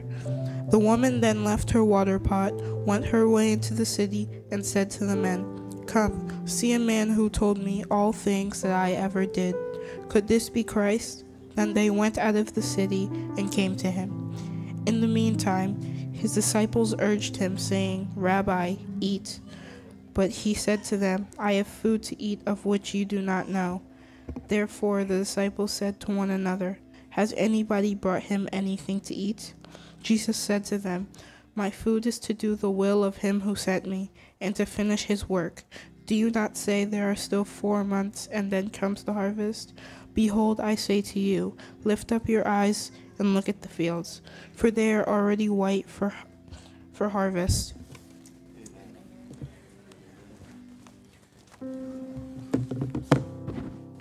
Thank you, Lyndon, for the scripture reading. Do appreciate it. God bless you.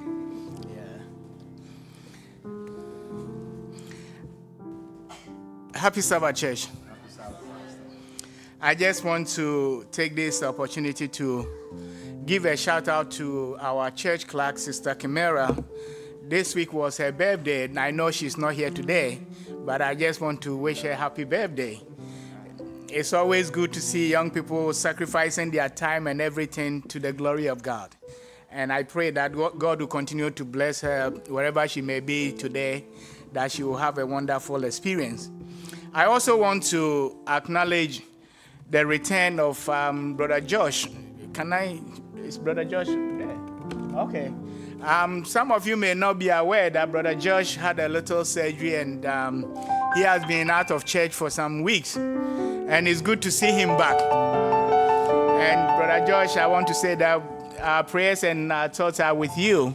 I know you are not fully there yet, but we are good to see you back. May God bless you for your ministry. Sometimes we don't appreciate people when they are sacrificing everything. When I went to visit him and I saw him, like, wow. And he kept it to himself without telling anybody. And I'm even surprised to see him here today. Praise God for that. We are going to dine with the Lord today. And before we prepare our hearts for the communion service, I want us to spend some few minutes into the Word of God as we prepare ourselves for this important service in our church calendar. Our scripture reading that has been read to us by our dear young man Landon very eloquently from John chapter 4, verses 27 to 35 is a story that most of us are very familiar with. But this morning, I just want us to focus on a little aspect of this passage. And as we look into that, it will help us to prepare ourselves for this service.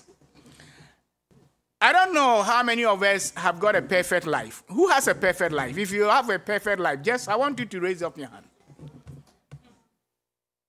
If your life could be better, can I see your hand? Oh, okay. Okay. So it seems we can all identify with this woman that our life is in a mess and we wish we can improve on that.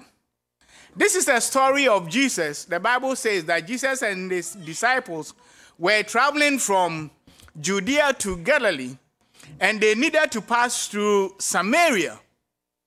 And when they got to Samaria, at the Jacob's well in Sychar, Jesus was tired. This is the human element. Being God, at this point in time, the Bible says he was tired. He was weary and he needed to rest. And as soon as they got to that place, he decided to take a break and rest a little, and sent his disciples into the city to go and get food so that he can take a little rest.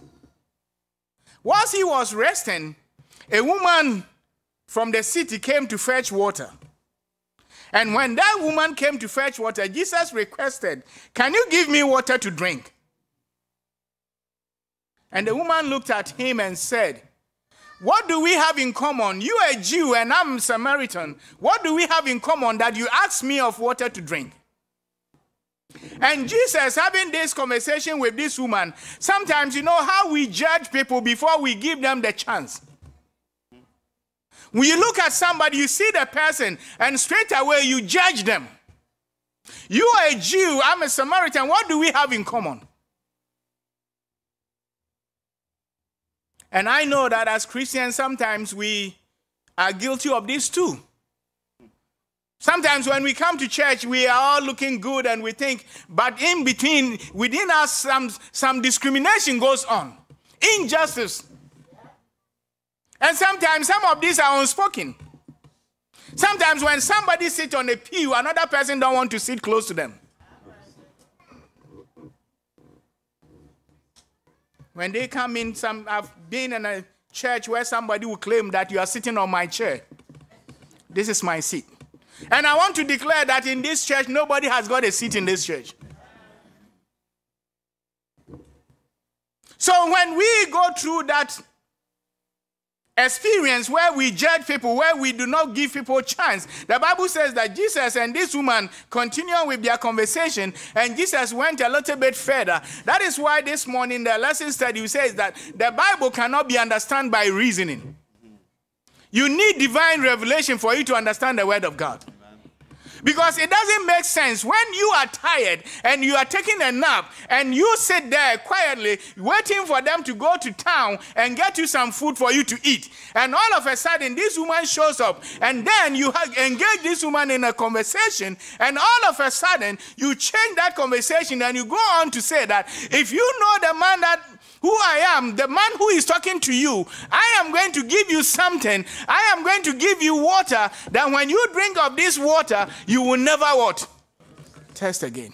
Does it make sense when this person is tired and weary, waiting for food, and all of a sudden he is promising somebody water that when they drink that water, they will never what? Test again. That is the reason why when we look at the Bible, when we read the Bible, do not depend on your human wisdom, human reasoning to understand the word of God, because it will make sense to you. Jesus, being God, changed the conversation and straight away move from physical water to spiritual water. That when you drink of this water, you will never what? Test again. The living water. This woman continued on that conversation with Jesus, and Jesus, trying to explain to this woman, says that your life is in a mess. You've had so many husbands, and even the one that you are with is not your own. All of a sudden, this woman is being exposed. All the secret deals of this woman is being what? Revealed. Her life is in a mess. But I want to tell you this morning that when you have that encounter with God, no matter how messy your life is, God is going to change that mess and give you a message. And when God gives you that message, you can't keep it to yourself. Your mess is going to be changed to message. And that message cannot be kept. That is why when somebody had an encounter with God, they are always on fire for God. You cannot have an encounter with Jesus and keep quiet. Because when that transformation takes place in your life and your past is taken away and those who are judging you, it's up to them. And all that you can think of is you look forward to your future.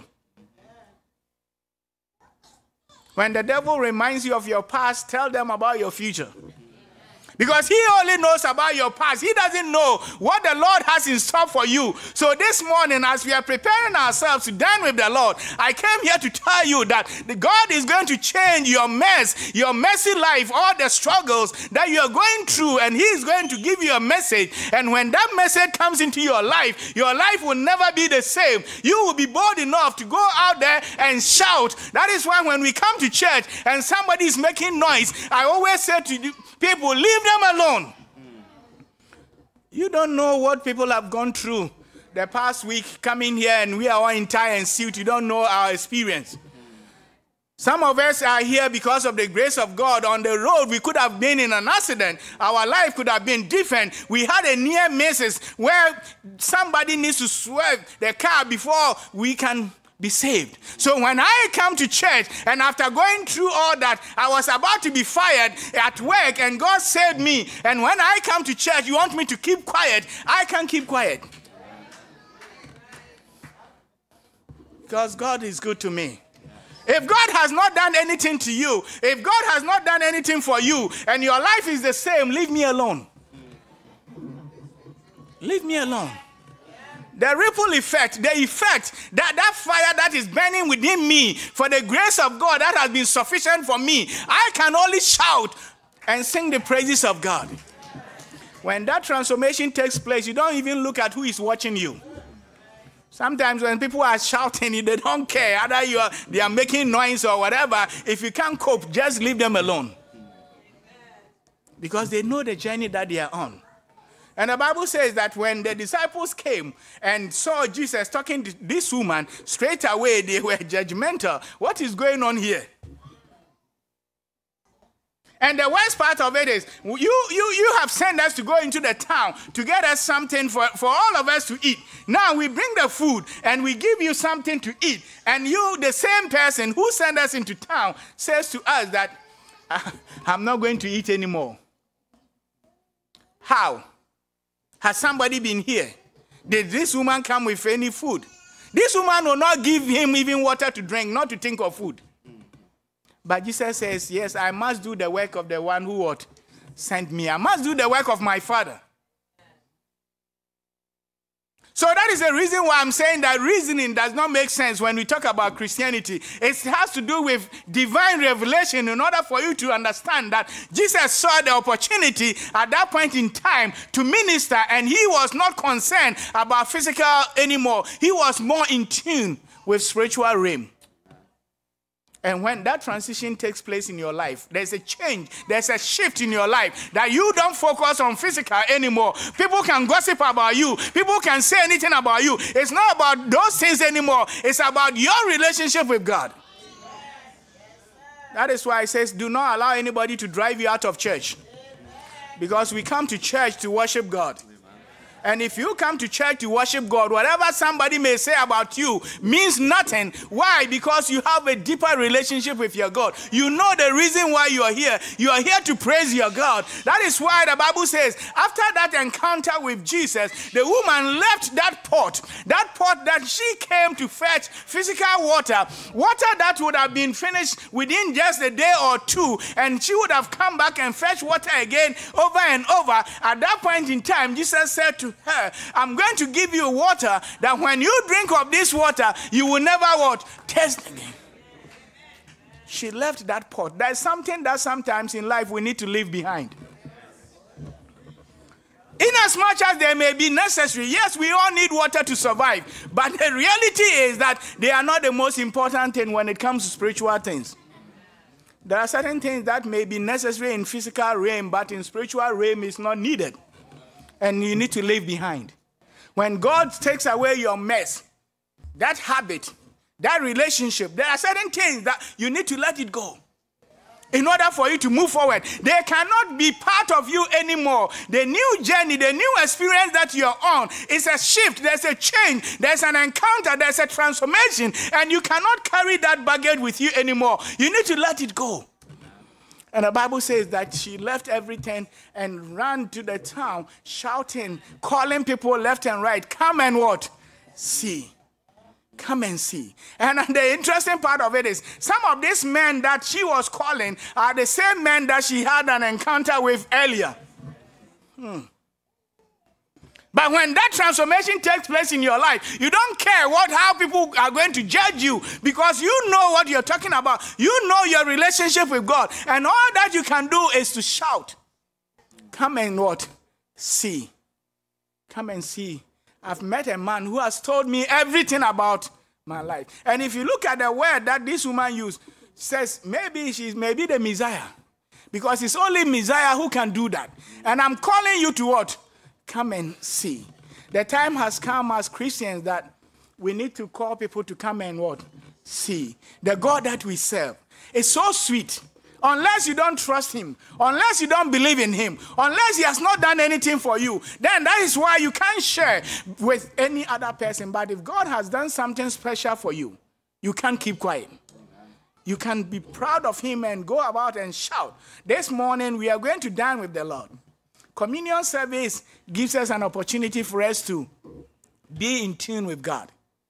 All our mess will be taken away. It's a time of renewal. If there's any service that we need to stay out, if there's any service that we don't want to be part of, it should not be communion, because communion is for sinners like you and I. The blood of Jesus cleanse away, because the Bible says that there cannot be what? Forgiveness of sin without the shedding of blood. And the blood has been shed for us. So as Jesus promised this woman that if you drink of this water, you will never what? Test again. I want to tell you that if you partake in this communion, your sins will be what? Forgiven. This is the God that we serve. He's so good. I don't know about you, but I have tested him. That is why Psalm 34 says, oh, what? Taste and see that the Lord is what? Good. I want to invite you this hour, as we prepare ourselves for this special service. Let communion service has a meaning in your life. And that meaning is for you to change your life. That meaning is for you to be humble. That meaning is for you to have a relationship with God. That meaning is for you to leave that pot behind. That baggage that you came to church with today, that habit of gossip, that family issue, all the problems that you can think of, you need to leave it behind. And then when you are going, you leave and you go lighter, because you don't carry anything, you can run. Amen. And the Bible says that this woman ran into town. And this is the time where you can gossip and not sin, because you are gossiping about your Jesus. Go around, gossip, run your mouth. Tell everybody about what Jesus has done for you, about the God, about the encounter, and you will never what? Sin. May God bless you all.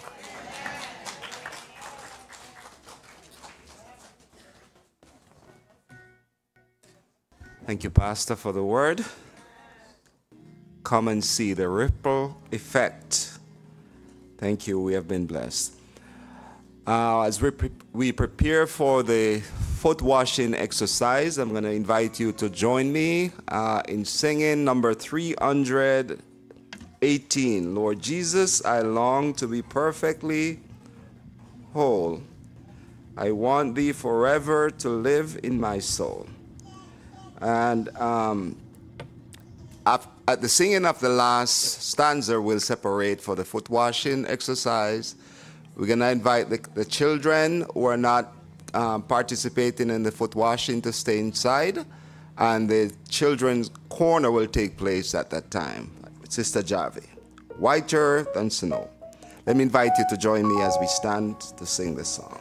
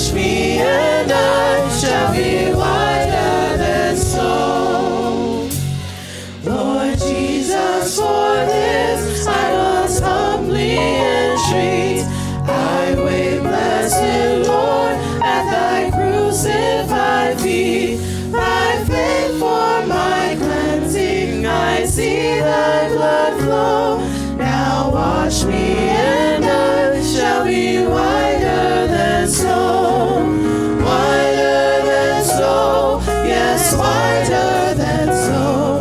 Now wash me and I shall be whiter than snow. Lord Jesus, have seen as I patiently wait. Come now and within me a new heart create. To those who have sought thee, thou never says no. Now wash me and I shall be whiter than snow, whiter than snow, yes, whiter than snow. Now wash me and I shall be whiter than snow.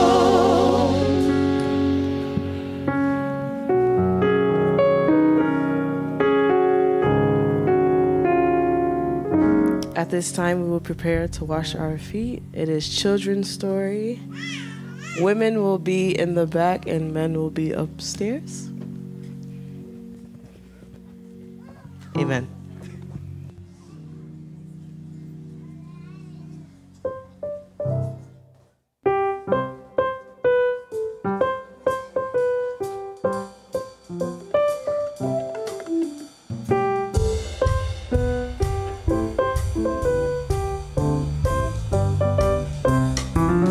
Zacchaeus was a wee little man, and a wee little man was he.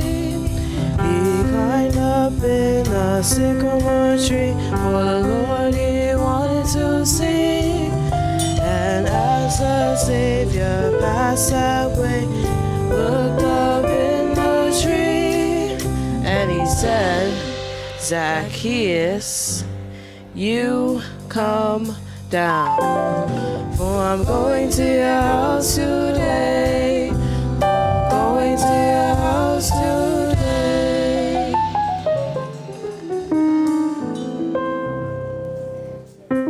Happy Sabbath, boys and girls. All right. Wow, you guys don't sound like you're happy. Happy Sabbath, boys and girls. Okay. How was you guys' week? We're good? Okay. So I need a chorus from you guys for us to sing. Come on this side. A chorus for us to sing, guys. We need two, because while the adults wash their feet, we're gonna be here. So you guys can go wash your feet and then come back. All right. A chorus for us to sing. All right. All right, Jordan, I need a chorus. I need a song for us to sing. With Jesus in the vessel, we can smile at the storm. That's one, and one, we need another one. Come on, guys, think about it. With Jesus in the vessel, we can smile at the storm. Smile at the storm. Smile at the storm. With Jesus in the vessel, we can smile at the storm as we go sailing home. Sailing, sailing home.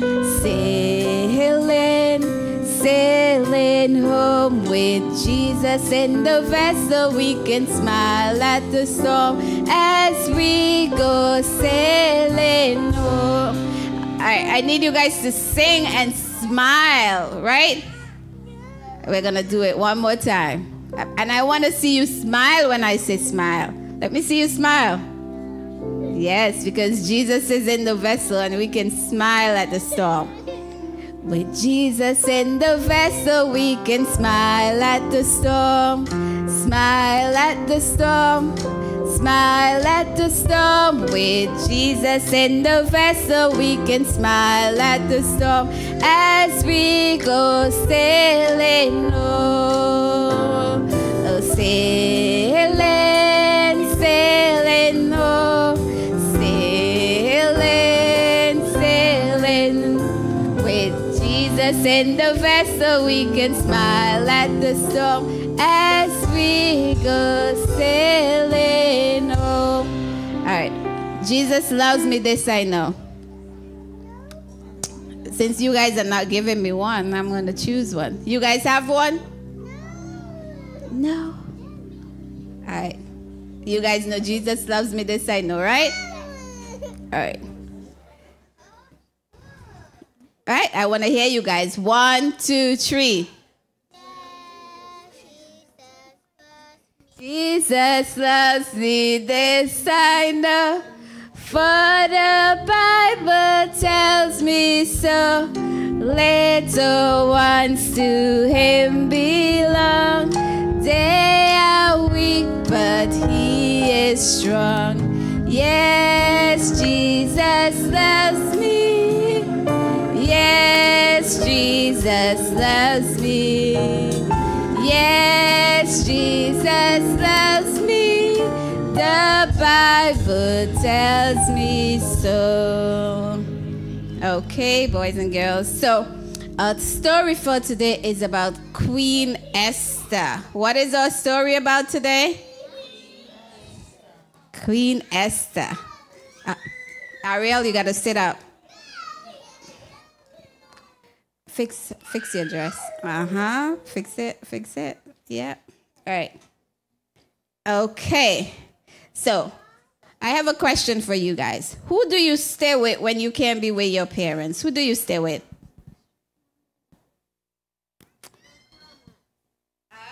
Okay, I need a mic person. Who wants to grab a mic? And all right, just grab a mic. Oh, Danny. Danny's gonna be a mic helper. Hi. All right. So, who do you stay with when you can't stay with your parents? My grandma. My sister. Okay. My aunt's house. Okay. My daddy. Okay. Who else had their hand up? My aunt. My auntie. My sister. My mom. My brothers. My grandma. My godmother. My nana. My grandparents. Say mommy. Say mommy. Just say mama. No, when you can't stay with your parents. Say mommy.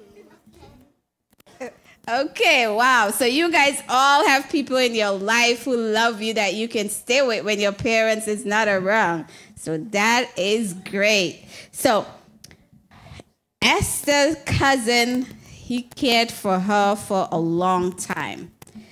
Esther was a pretty little girl and she lived in the land of Persia. When both her parents died, Esther went to live with her older cousin. What was the name of the cousin? Who knows?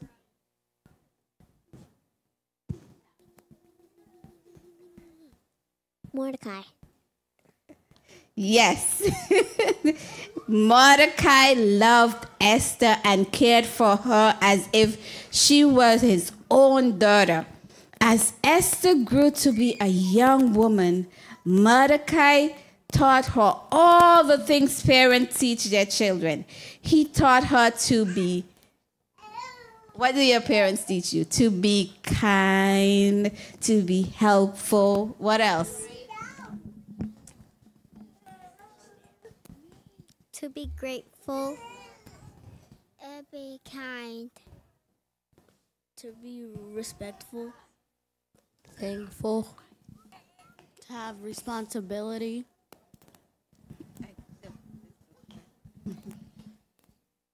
To be kind. To be honest. Yes, all these things that your parents teach you, Mordecai taught her to be brave, to be kind, to be helpful. Someone said to be grateful. And he taught her to love and worship God. Although Esther and Mordecai lived in Persia, they weren't Persian. They were, who know what they were? All right. Okay. Jews. Yes, they were Jewish. They were Jews, so they were Jewish. And Mordecai didn't want Esther to forget the God of her people. When Esther was a young woman, the king of Persia decided to look for a new... To look for what? A new... Queen. A new queen. Young women from all over the country were called to the palace. The king would choose a new queen from among them. Esther was one of those young women. Each young woman Esther enjoyed a year of special care before they went to the king. During this time, they lived in a special part of the king's palace, and they were cared for by special helpers. Esther was such a kind and thoughtful girl that she became friends with the one in charge of the girls. He gave her 7 special maids. How many special maids?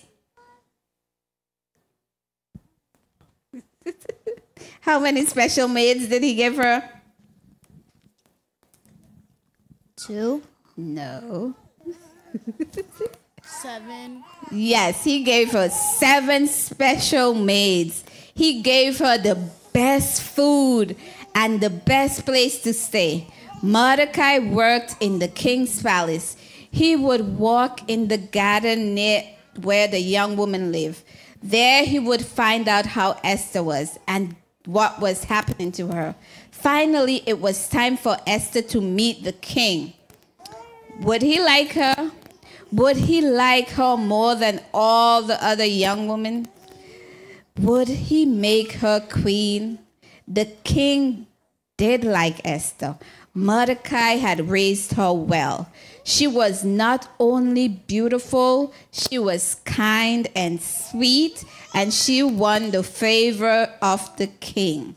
The king put a royal crown on Esther's head and made her queen. He gave a great feast for her. He proclaimed a holiday throughout the entire country and gave lots of gifts in honor of his new queen. Mordecai had cared for Esther most of her life, and he didn't stop caring for her when she became queen. Mordecai and Esther were part of God's family, and people in God's family never stop caring for each other. So how can you show others that you care for them? Just like you said earlier, you can be kind, you can be grateful, you can give someone a cup of water. You know, we serve God when we share his love with others, okay? So think of several things you can do. You can help people, not just in your family, but outside of your family. What are some of the things you can do to help others? Clean.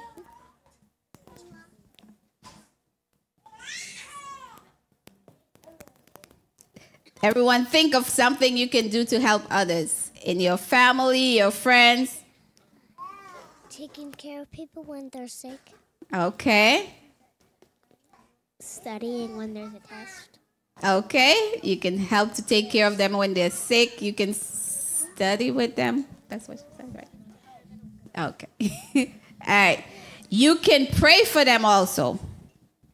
You can sing for them. You can give them a hug. You show your love to someone in your family when you go home, right? Just show some love to everyone around you, all right? So I have a memory verse I want you guys to say. Is everyone back? All right. I have a question for you guys. When Esther's mother and father died, who looked after Esther? Say it together, everyone. Okay. Did he take good care of her? Everyone, together. What did he do? He taught her lots of things, like, yes.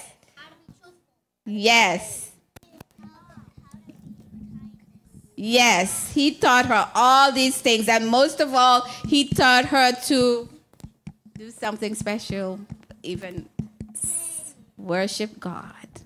He taught her to worship God. So, all right, they're coming back. So I want everyone to say this. Everyone, you can see this? All right, so read it.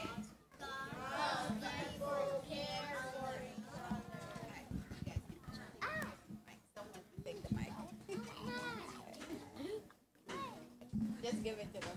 All right, read. Loud, everyone. God's people care for each other. All right, and that's the message I want you to take with you today, okay? And then we have the memory verse. Everyone.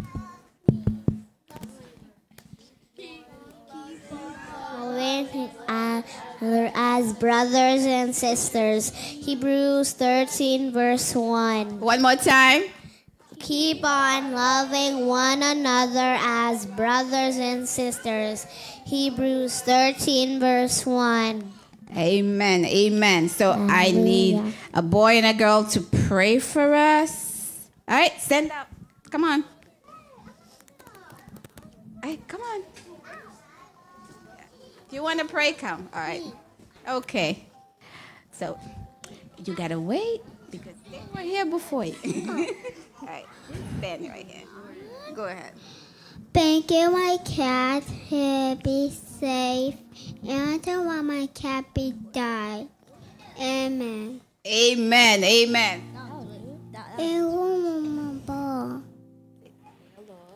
Hello. Thank you for mommy. The daddy.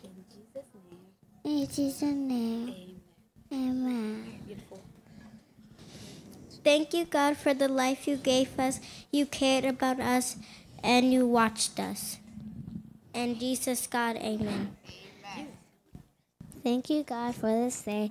Thank you that this is your Sabbath day today. Please help us when church is over to do good. Please help us to obey your commandments and try not to sin. And please help us to spread the gospel. In Jesus' name, amen. Amen.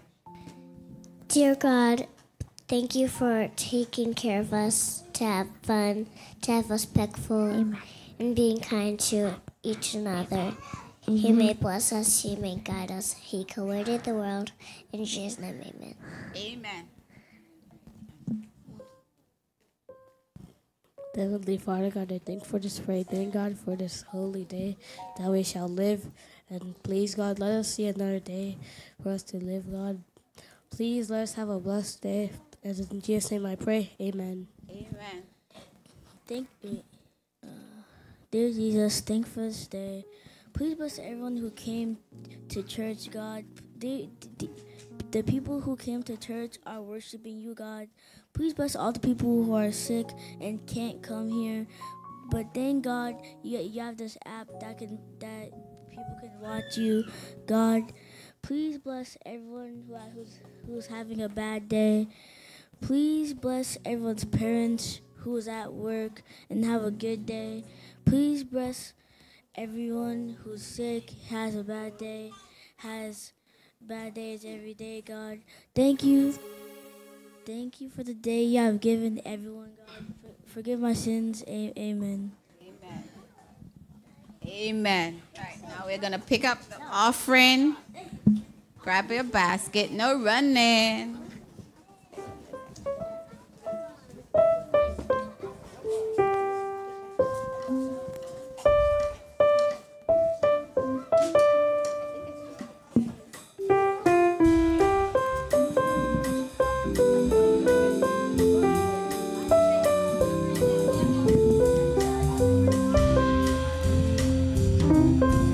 Jesus loves all the children, all the children of the world. Red and yellow, black and white, they are precious in His sight. Jesus loves the little children of the world. Jesus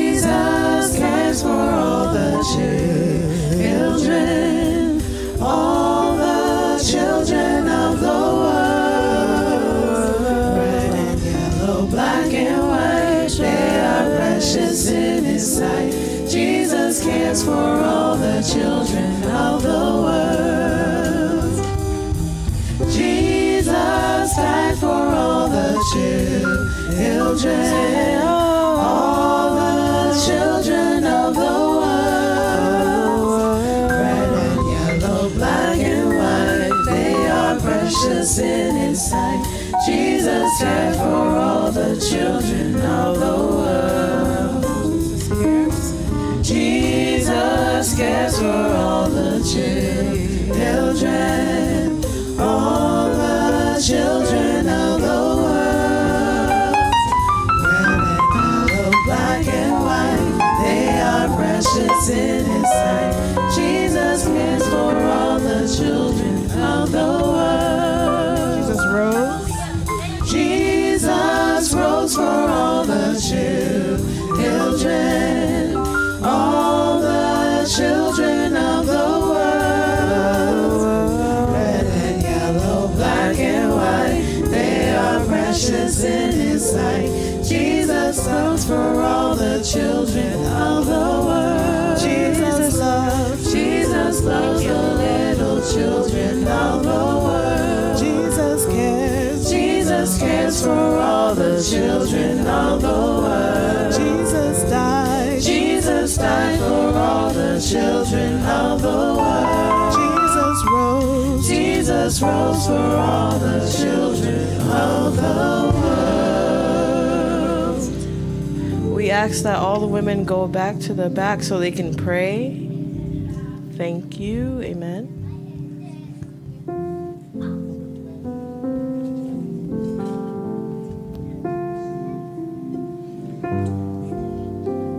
We're going to start our song service with number 12. Joyful, joyful, we adore thee.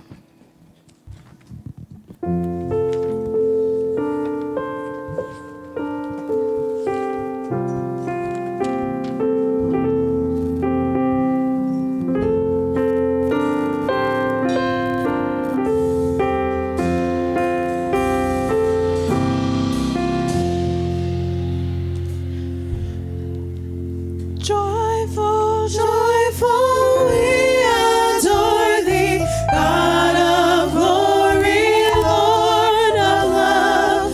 Hearts unfold like flowers before thee, hail thee as the Son of God. Melt the clouds of sin and sadness, drive the dark of doubt away.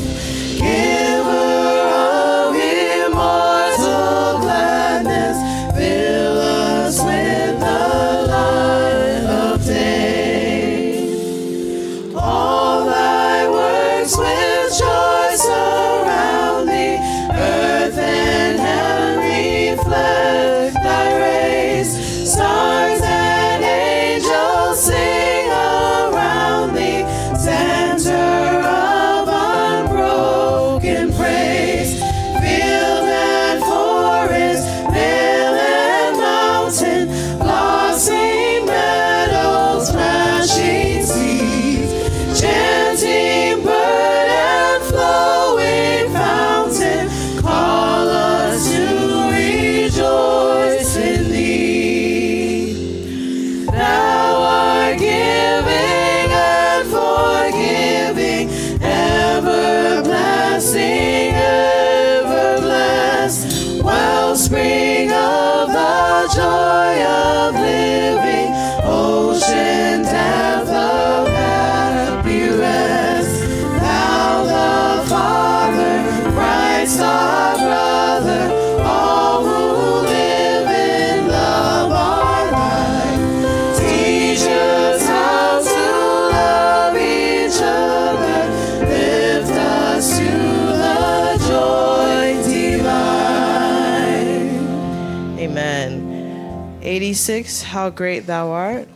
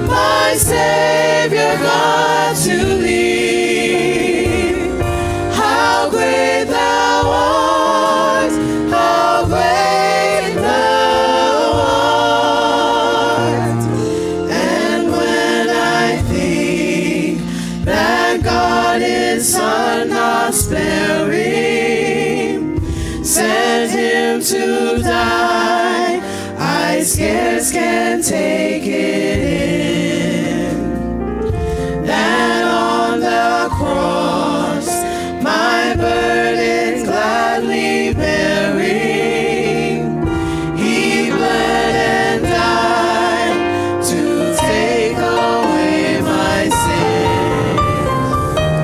Then sings my soul, my Savior God to thee. How great thou art, how great thou art. Then sings my soul, my Savior God to thee. How great thou art, how great thou art. When Christ shall come with shouts of acclamation and take me home, what joy shall fill my heart. Then I shall bow in humble adoration and there proclaim, my God, how great thou art.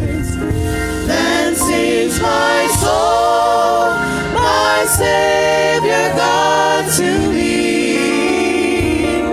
How great thou art, how great thou art. Then sings my soul, my Savior God to thee. How great thou art, how great thou art. Number 100, great is thy faithfulness.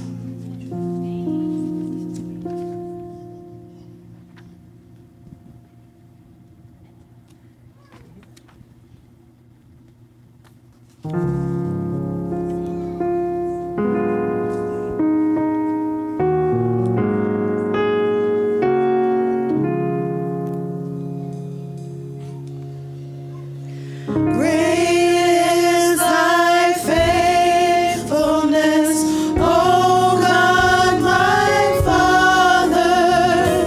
There is no shadow of turning with thee. Thou changest not, thy compassion, they fail not. As thou hast been, thou forever wilt be.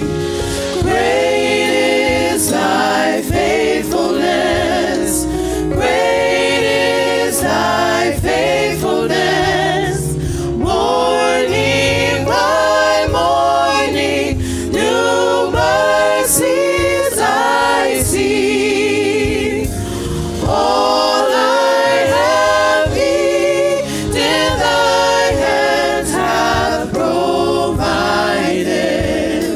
Great is thy faithfulness, Lord, unto me. Summer and winter and springtime and harvest, sun, moon, and stars in their courses above. Join with all nature in manifold witness to thy great faithfulness, mercy, and love. Great is thy faithfulness, great is thy faithfulness.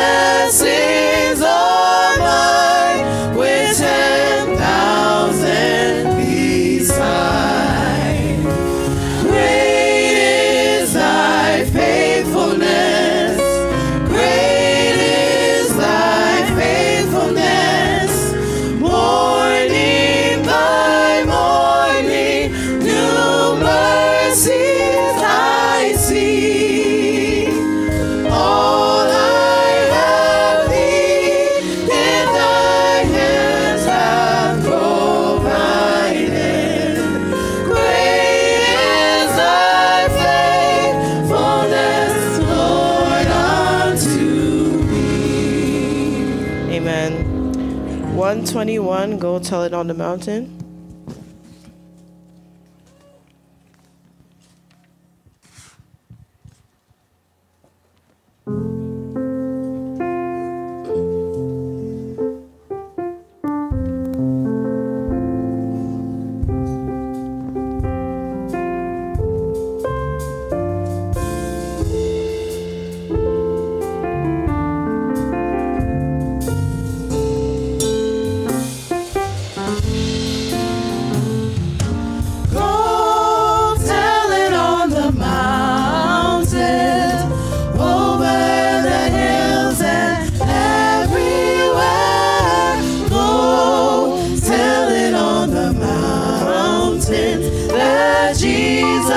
Christ is born.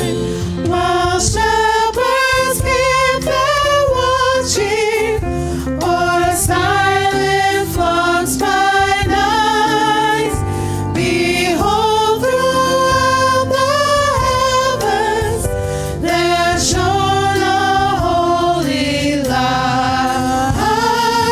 Oh, tell it on the mountains, over the hills and everywhere. Go tell it on the mountains that Jesus Christ is born. The shepherds feared and trembled when low above the earth rang out the angels' chorus that hailed our Savior's birth. Go, go, tell it on the mountains, over the hills and everywhere. Go, tell it on the mountains that Jesus Christ is born.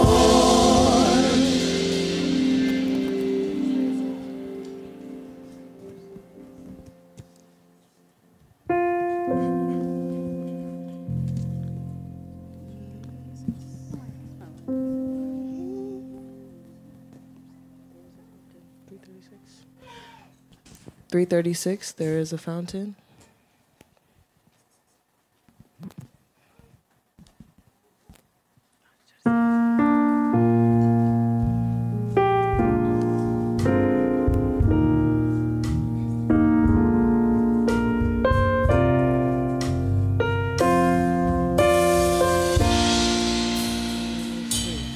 There is a fountain filled with blood drawn from Emmanuel's veins, and sinners plunge beneath that flood lose all their guilty stains, lose all their guilty stains, lose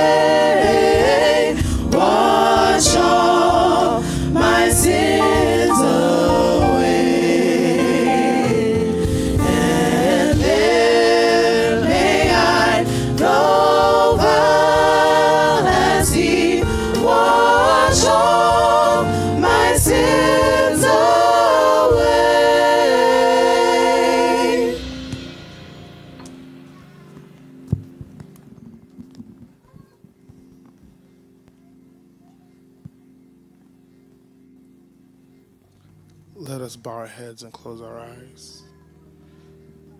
Lord, you said for us to remember you in this act, Lord.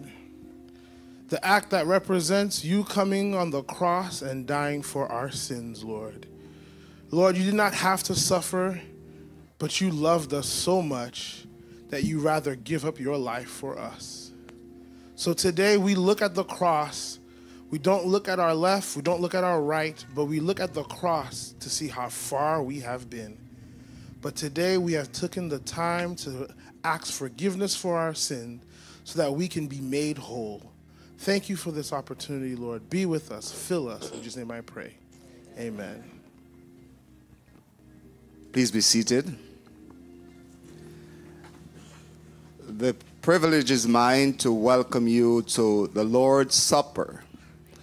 This is a commemoration of what Jesus did some 2,000 years ago. We are celebrating the Passover, the Lord's Supper, when Jesus took bread and blessed it in the presence of his disciples, and he gave it to them.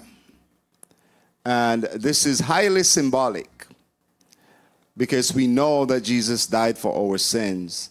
So today we celebrate the Lord's Supper.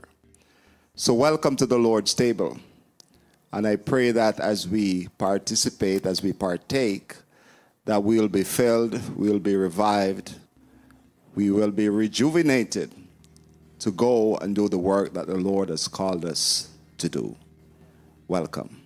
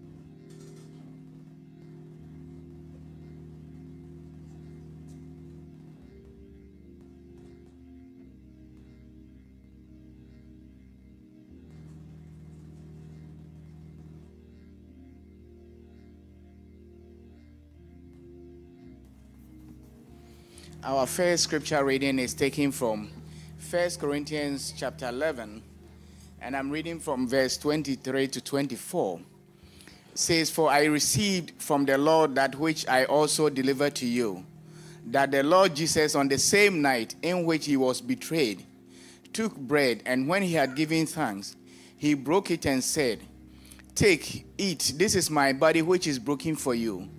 Do this in remembrance of me.'"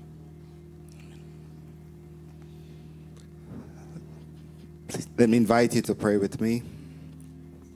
Gracious God, Father of mankind, we thank you for sending your Son Jesus to be the bread of life that came down from glory.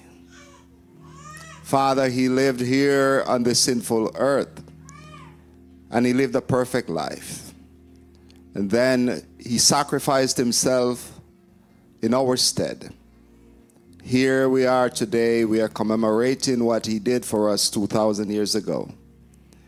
God, as we are about to partake of this emblem, the bread that represents his body that was broken for us, pray God that symbolically as we do it, that physically we may be transformed, we may be healed. And Lord, spiritually that we'll have a connection, we'll have communion and fellowship with you. Pray God that we will be energized, we will be motivated to do what you have called us to do, and above all, to live a life of holiness. Please bless this emblem as we partake, we pray. In Jesus' name, amen.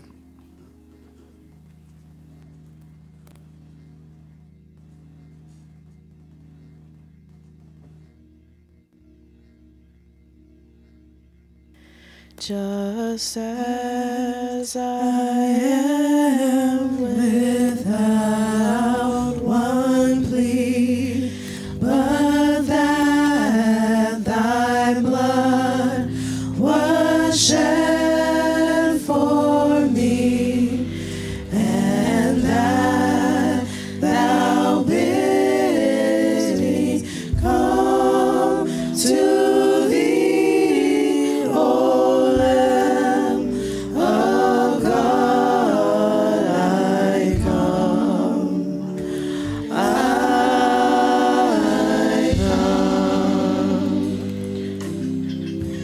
just as I am, and waiting not to rid my soul of one dark blot, to thee whose blood can cleanse each spot.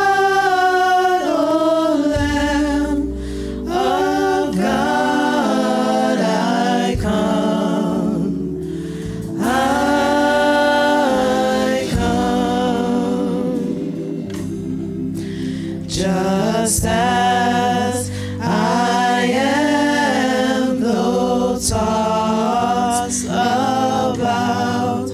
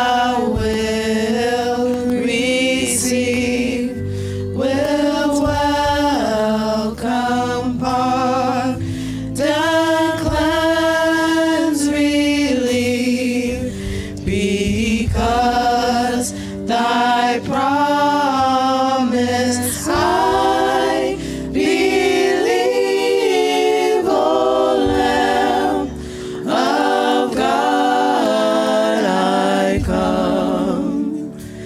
I come.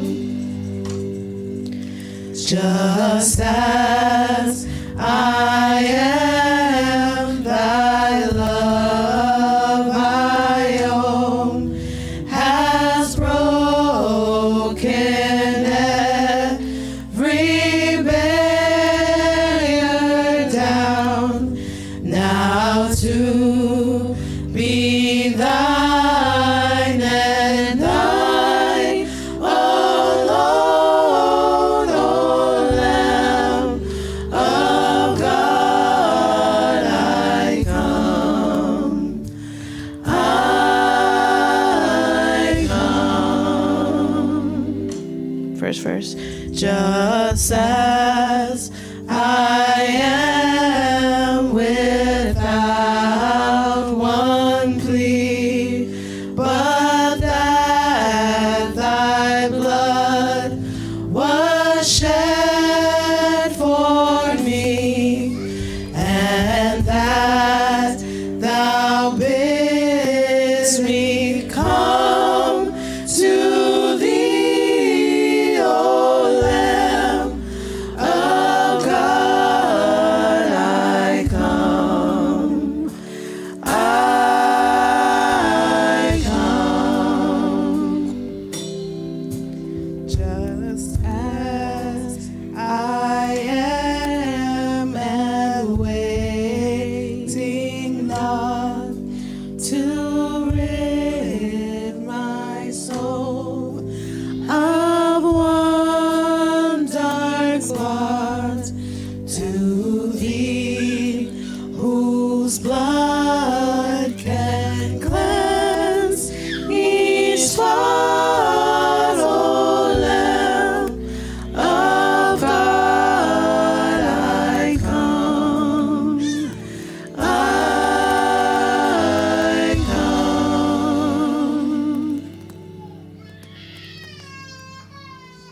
At this time, has everyone been served? Has everyone been served? Amen.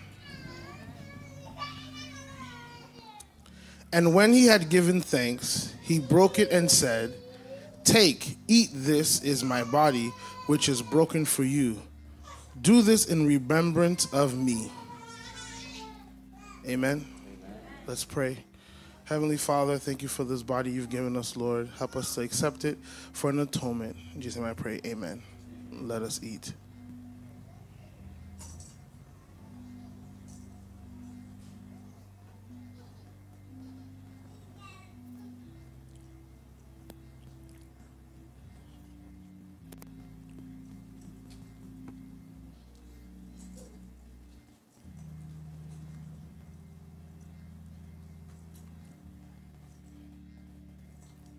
Our second scripture reading is taken from 1 Corinthians chapter 11, verses 25 to 26. And in the same manner, he also took the cup after supper, saying, "This cup is the new covenant in my blood. This do as often as you drink it in remembrance of me. For as often as you eat this bread and drink this cup, you proclaim the Lord's death till he comes." Shall we bow our heads for prayer? Heavenly Father, we thank you so much for your sacrifice that you made for our salvation, Lord. We thank you for your blood that you shed on Calvary, that we can call you as our Father once again. Lord, as we are partaking this emblem which represents your blood, the songwriter says that it has power. There's power in the blood. So we are seeking for that power, Lord. I pray that if somebody is here who is struggling with physical health, may this emblem be like a balm of Gilead, where it will bring healing to the person, Lord. Whatever may be our struggles, Lord, as we meditate on this, especially in our spiritual journey, may we draw closer to you. In Jesus' name I pray. Amen.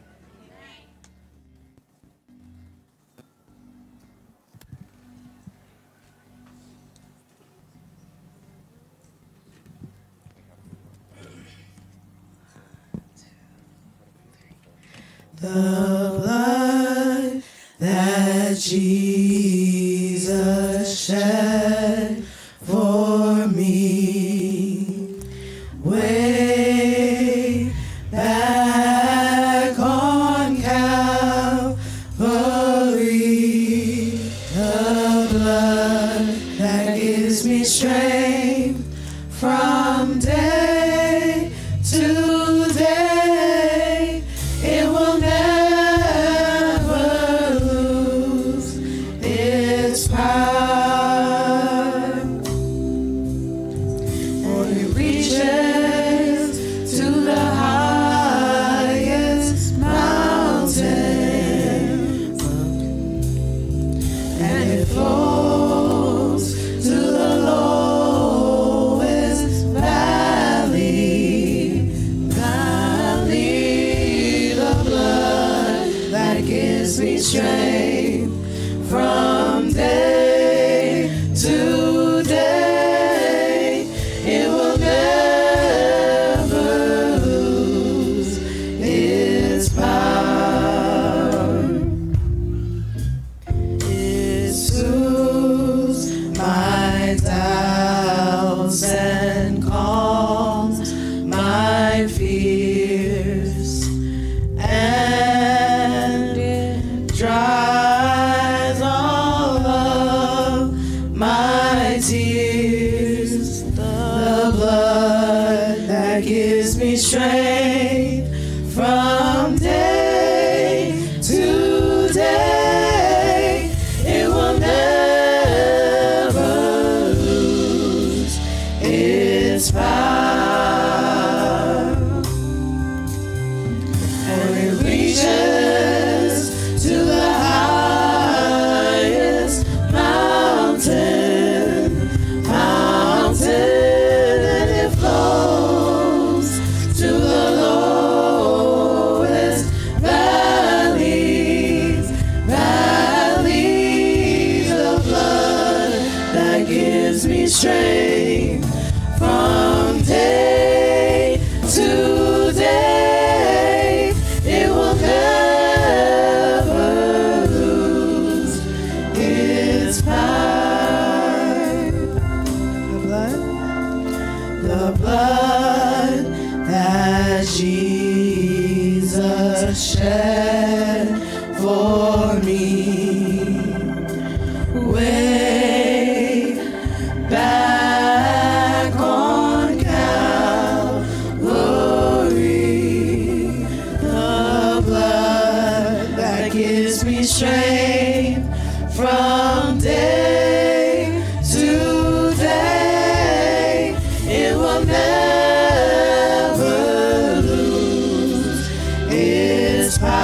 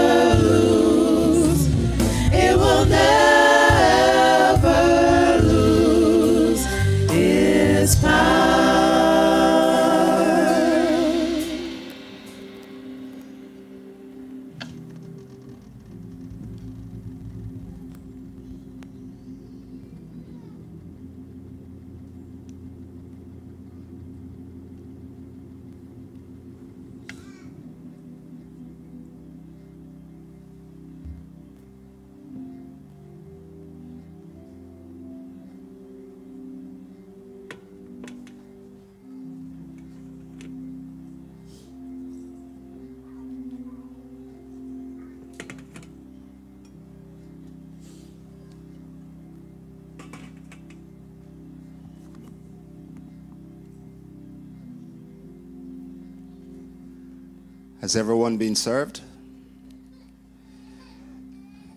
In the words of Jesus, this is a new covenant in my blood. This blood of Jesus has the power to make sinner clean. I invite you to partake of it prayerfully, confessing your sins.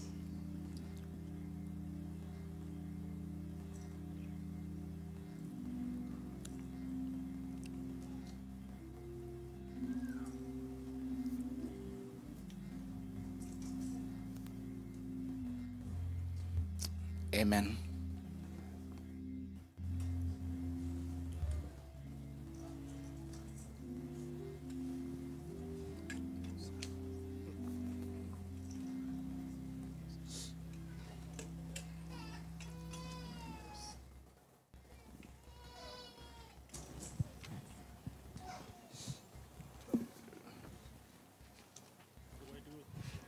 Trust and Obey, 590.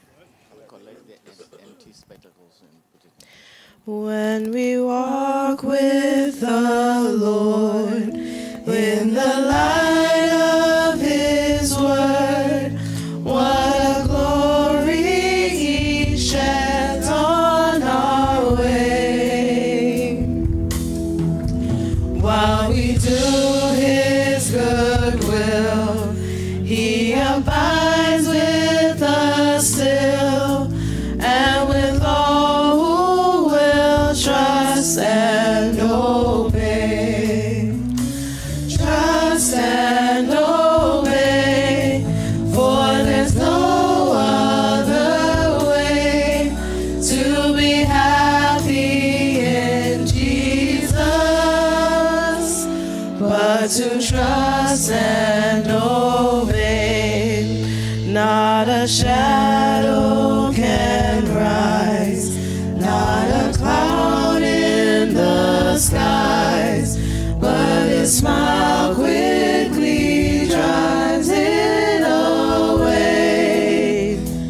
Not a doubt nor a fear, not a sigh nor a tear can abide while we trust and obey. Trust and obey, for there's no other way to be happy in Jesus but to trust and obey.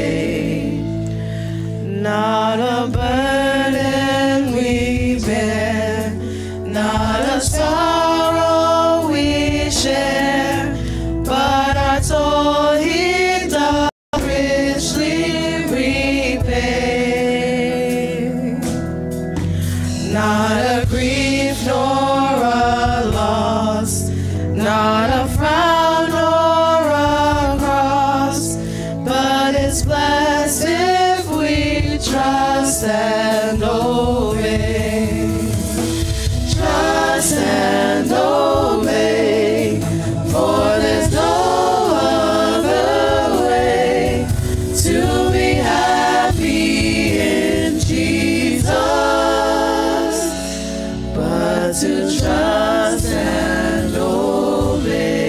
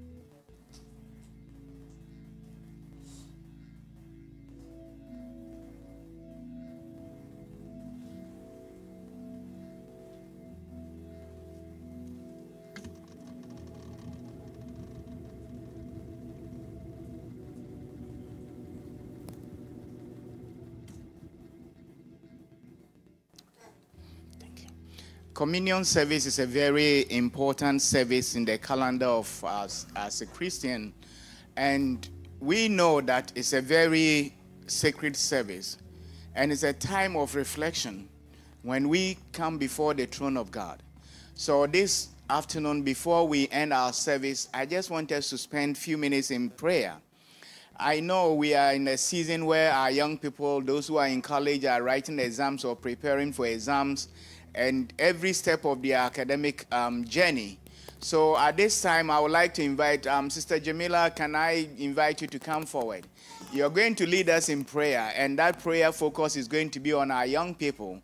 You're going to pray for them, those who are away in college, those who are here in church, at any stage in their academic journey. I know that it's not only academics. Some of them struggles with other issues, mental issues, whatever it may be. Even those who are going through financial situation, I know that sometimes when you're in college and you cannot afford to pay your fees, they won't even allow you to sit for your exams. And some of us graduated in college and they won't even give us our certificate until you pay. So I want you to pray for those who are in that situation.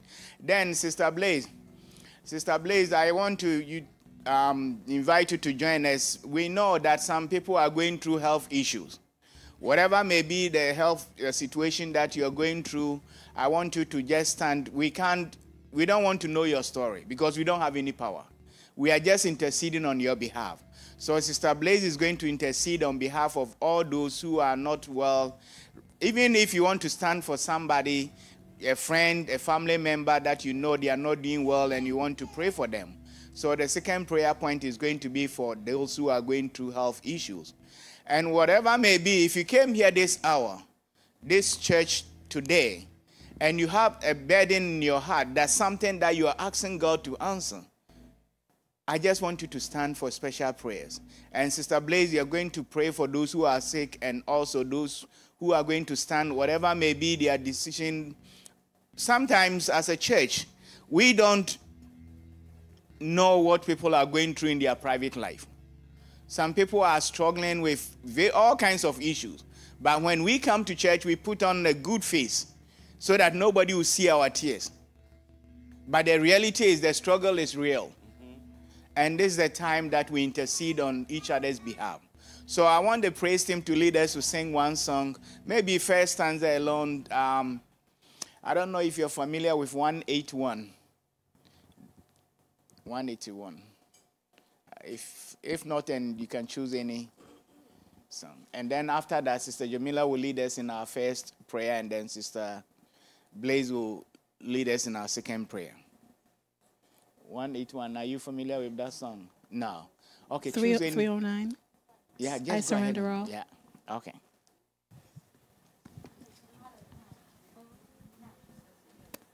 Please, you can stand now if you want special prayer, whatever may be. Just stand. Don't stand because everybody's standing. Stand because you have something. 309. I surrender all. All to Jesus I surrender, all to Him I freely give. I will ever love and trust Him in His presence. Daily live. I surrender all. I surrender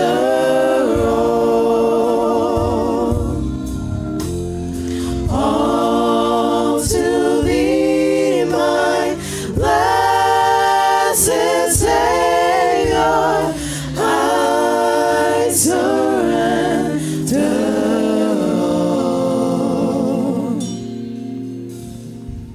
Let us pray. Most kind and gracious Heavenly Father, our Creator, our Sustainer, our Father, our Redeemer, Father, you hold so many titles in our life. There's so much that you do and give and keep giving, Father.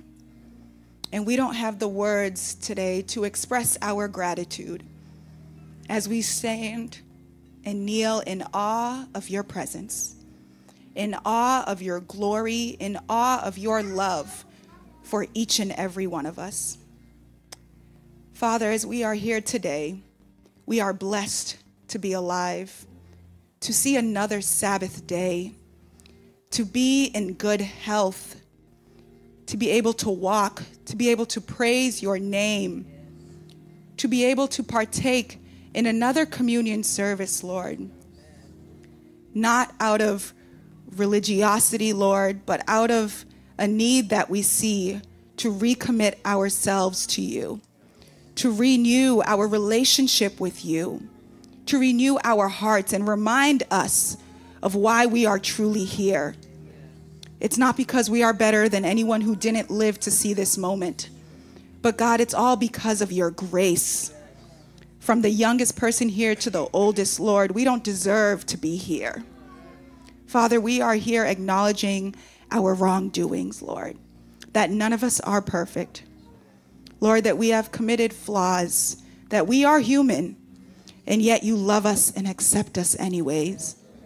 So, Father, today I just want to take a moment to say thank you for the unspoken requests. God, thank you for the blessings, the testimonies that were said when we were together in the back. Lord, procedures that you protected people through, lives that you restored. Father, marriages that you've held together. Father, children who could have been in other places, but they are in your house.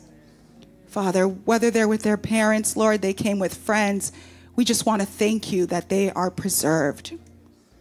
Lord, we ask for forgiveness of our sins at this time. Please cleanse us. Renew our minds, Father. Help us to be more aware and more discerning of our words and our actions and our thoughts, dear God. Thoughts that no one else knows but you know. And may that be enough to convict us, Father, from a place of love. Lord, at this time, I want to lift up our children, starting with our college students who are away, and even those who may not be away, Lord, but they are all going through this time of exams where it's a lot of stress, dealing with peer pressure, dealing with academic stressors, Father. Their mental health, Father, is up and it's down, dear God. And we know that from where we are, there's nothing that we can physically do, but we know from where you sit up high, you see each and every one of them, Lord. You know the areas that they're struggling with, Lord. Please comfort them. Let them know that in moments of difficulty, Father, that they can look to you, that they can cry out to you, that they can talk to you, dear God. Even if it's to say, Father, help me. Father, strengthen my mind. God, help me to remember this material, God. Nothing is too small for you. Thank you for caring about every single part of their lives, dear God. Lord, I pray that you be with our high school students, our middle school students, dear God. Our children in schools at every levels, Lord. It's hard. It's hard being a child in this day and age. It's hard to be in school in this day and age, Father. It's hard to be a representative for you in this day and age, Lord, but we know that you are there. You surround their schools every day. Your angels are protecting them and watching over them, dear God. Please continue to do what we can't, Father. The things that we ask and the things that we don't even have the words to ask. I pray that your Holy Spirit may intercede continually on our behalf. I thank you, God, for hearing our prayer. In the name of Jesus, I do pray. Amen. Thank you, dear God, for allowing us to be in your presence at this time of the day. Thank you for your love and your mercy. Thank you for forgiving our sins that we have hurt, we have disobeyed, we have done what is wrong in your sight. And I pray at this time that you will cleanse each one of us from all unrighteousness. Give us a pure heart, dear God. We thank you for the blood.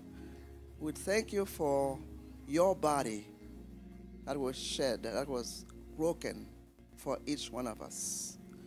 We pray at this time that they will restore us and make us anew in you. We thank you for the power of the Holy Spirit, that when we ask, the Holy Spirit goes and brings our petition and interpret each one of us, each one of them on our behalf. For we don't know what to ask, but you know our needs more than we do. We pray at this time for every one of us standing or kneeling or sitting down in your presence. We each one has a health issue, whether we are walking, whether we are laying down, whether we are at home or in the hospital. Each one of us has health issues. It may be physical, it may be mental, it may be social health. But each one of us, we are sinners, we are sick in need of a healer.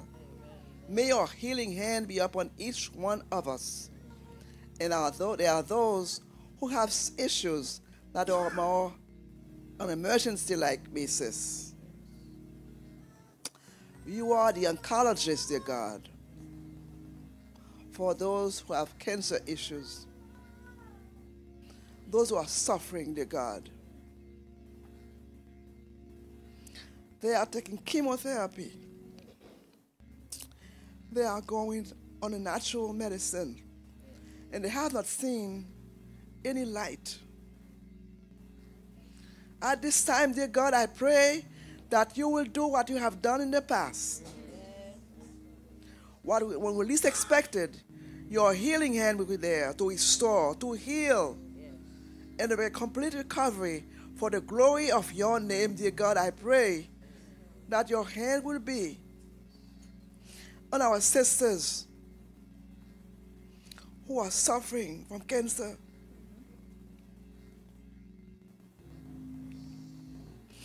There are many in our midst, dear God, and you know them. I don't want to call their names, but then God, you know them.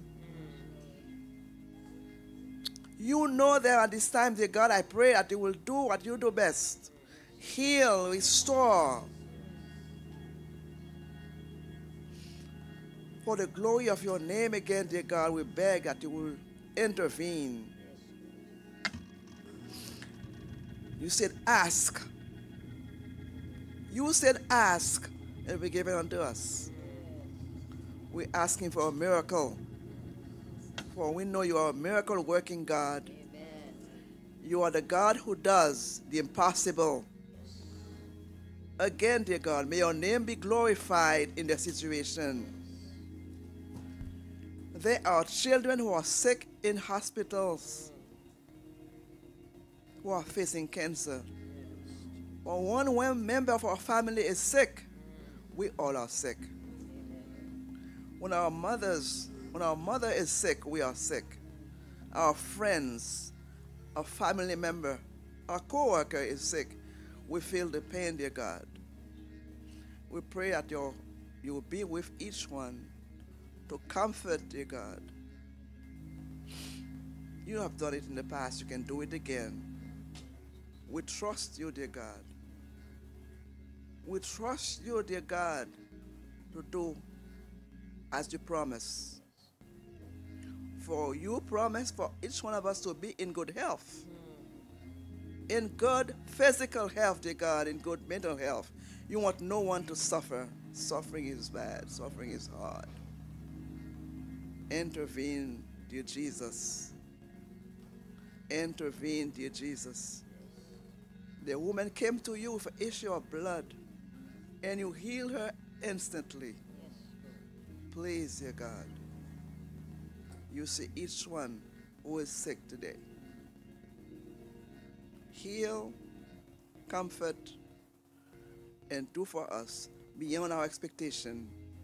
For we ask all this with thanksgiving in the precious name of Jesus, our Lord and our Savior. Amen.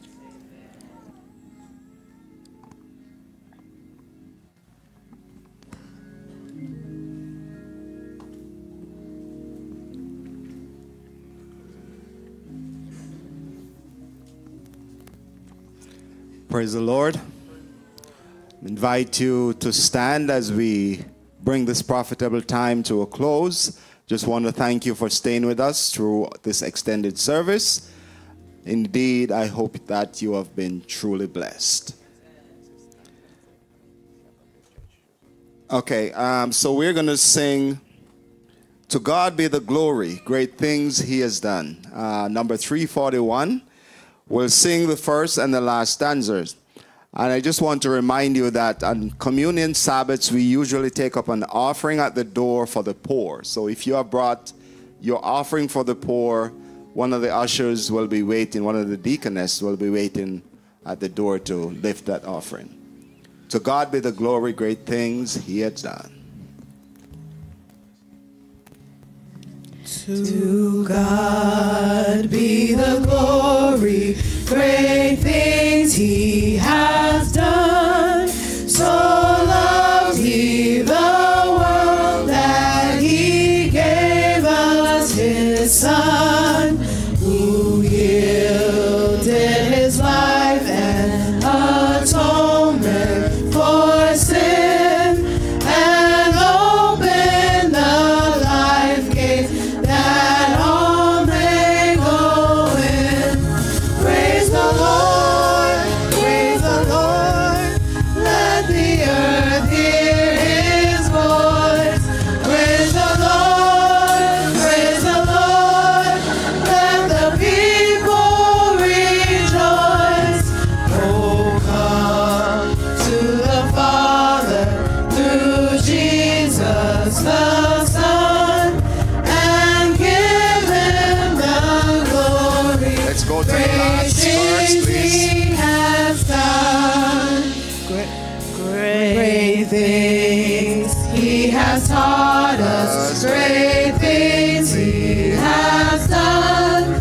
And great our rejoicing through Jesus the Son.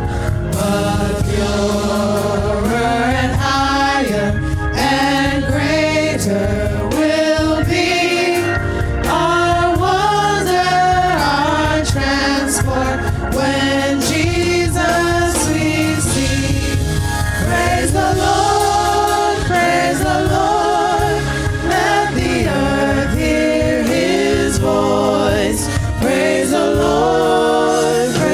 Lord, let the people rejoice. Oh, come to the Father through Jesus the Son, and give Him the glory. Great things He has done. Amen. Please bow your heads for the benediction. Now unto Him that is able to keep you from falling, and to present you faultless before His presence with exceeding joy. To the only wise God, our Savior, be glory and majesty, dominion and power, both now and forever. Let the church say, Amen. I just want to say a big thank you on behalf of the church to our deacons and deaconesses, Sister Maggie and your team, Brother Phil and your team, for the hard work. We do appreciate your sacrifice and everything. And also to the praise team, thank you so much for leading out. We do appreciate you. And to our musicians, may God bless you. And I cannot forget my elders, Eda Palmer, Eda Max. May God bless you for your service. And to each and every one of you, without you, there will be no Oak Street Church and Communion. So I just want to say that may God bless you and have a wonderful week. Amen.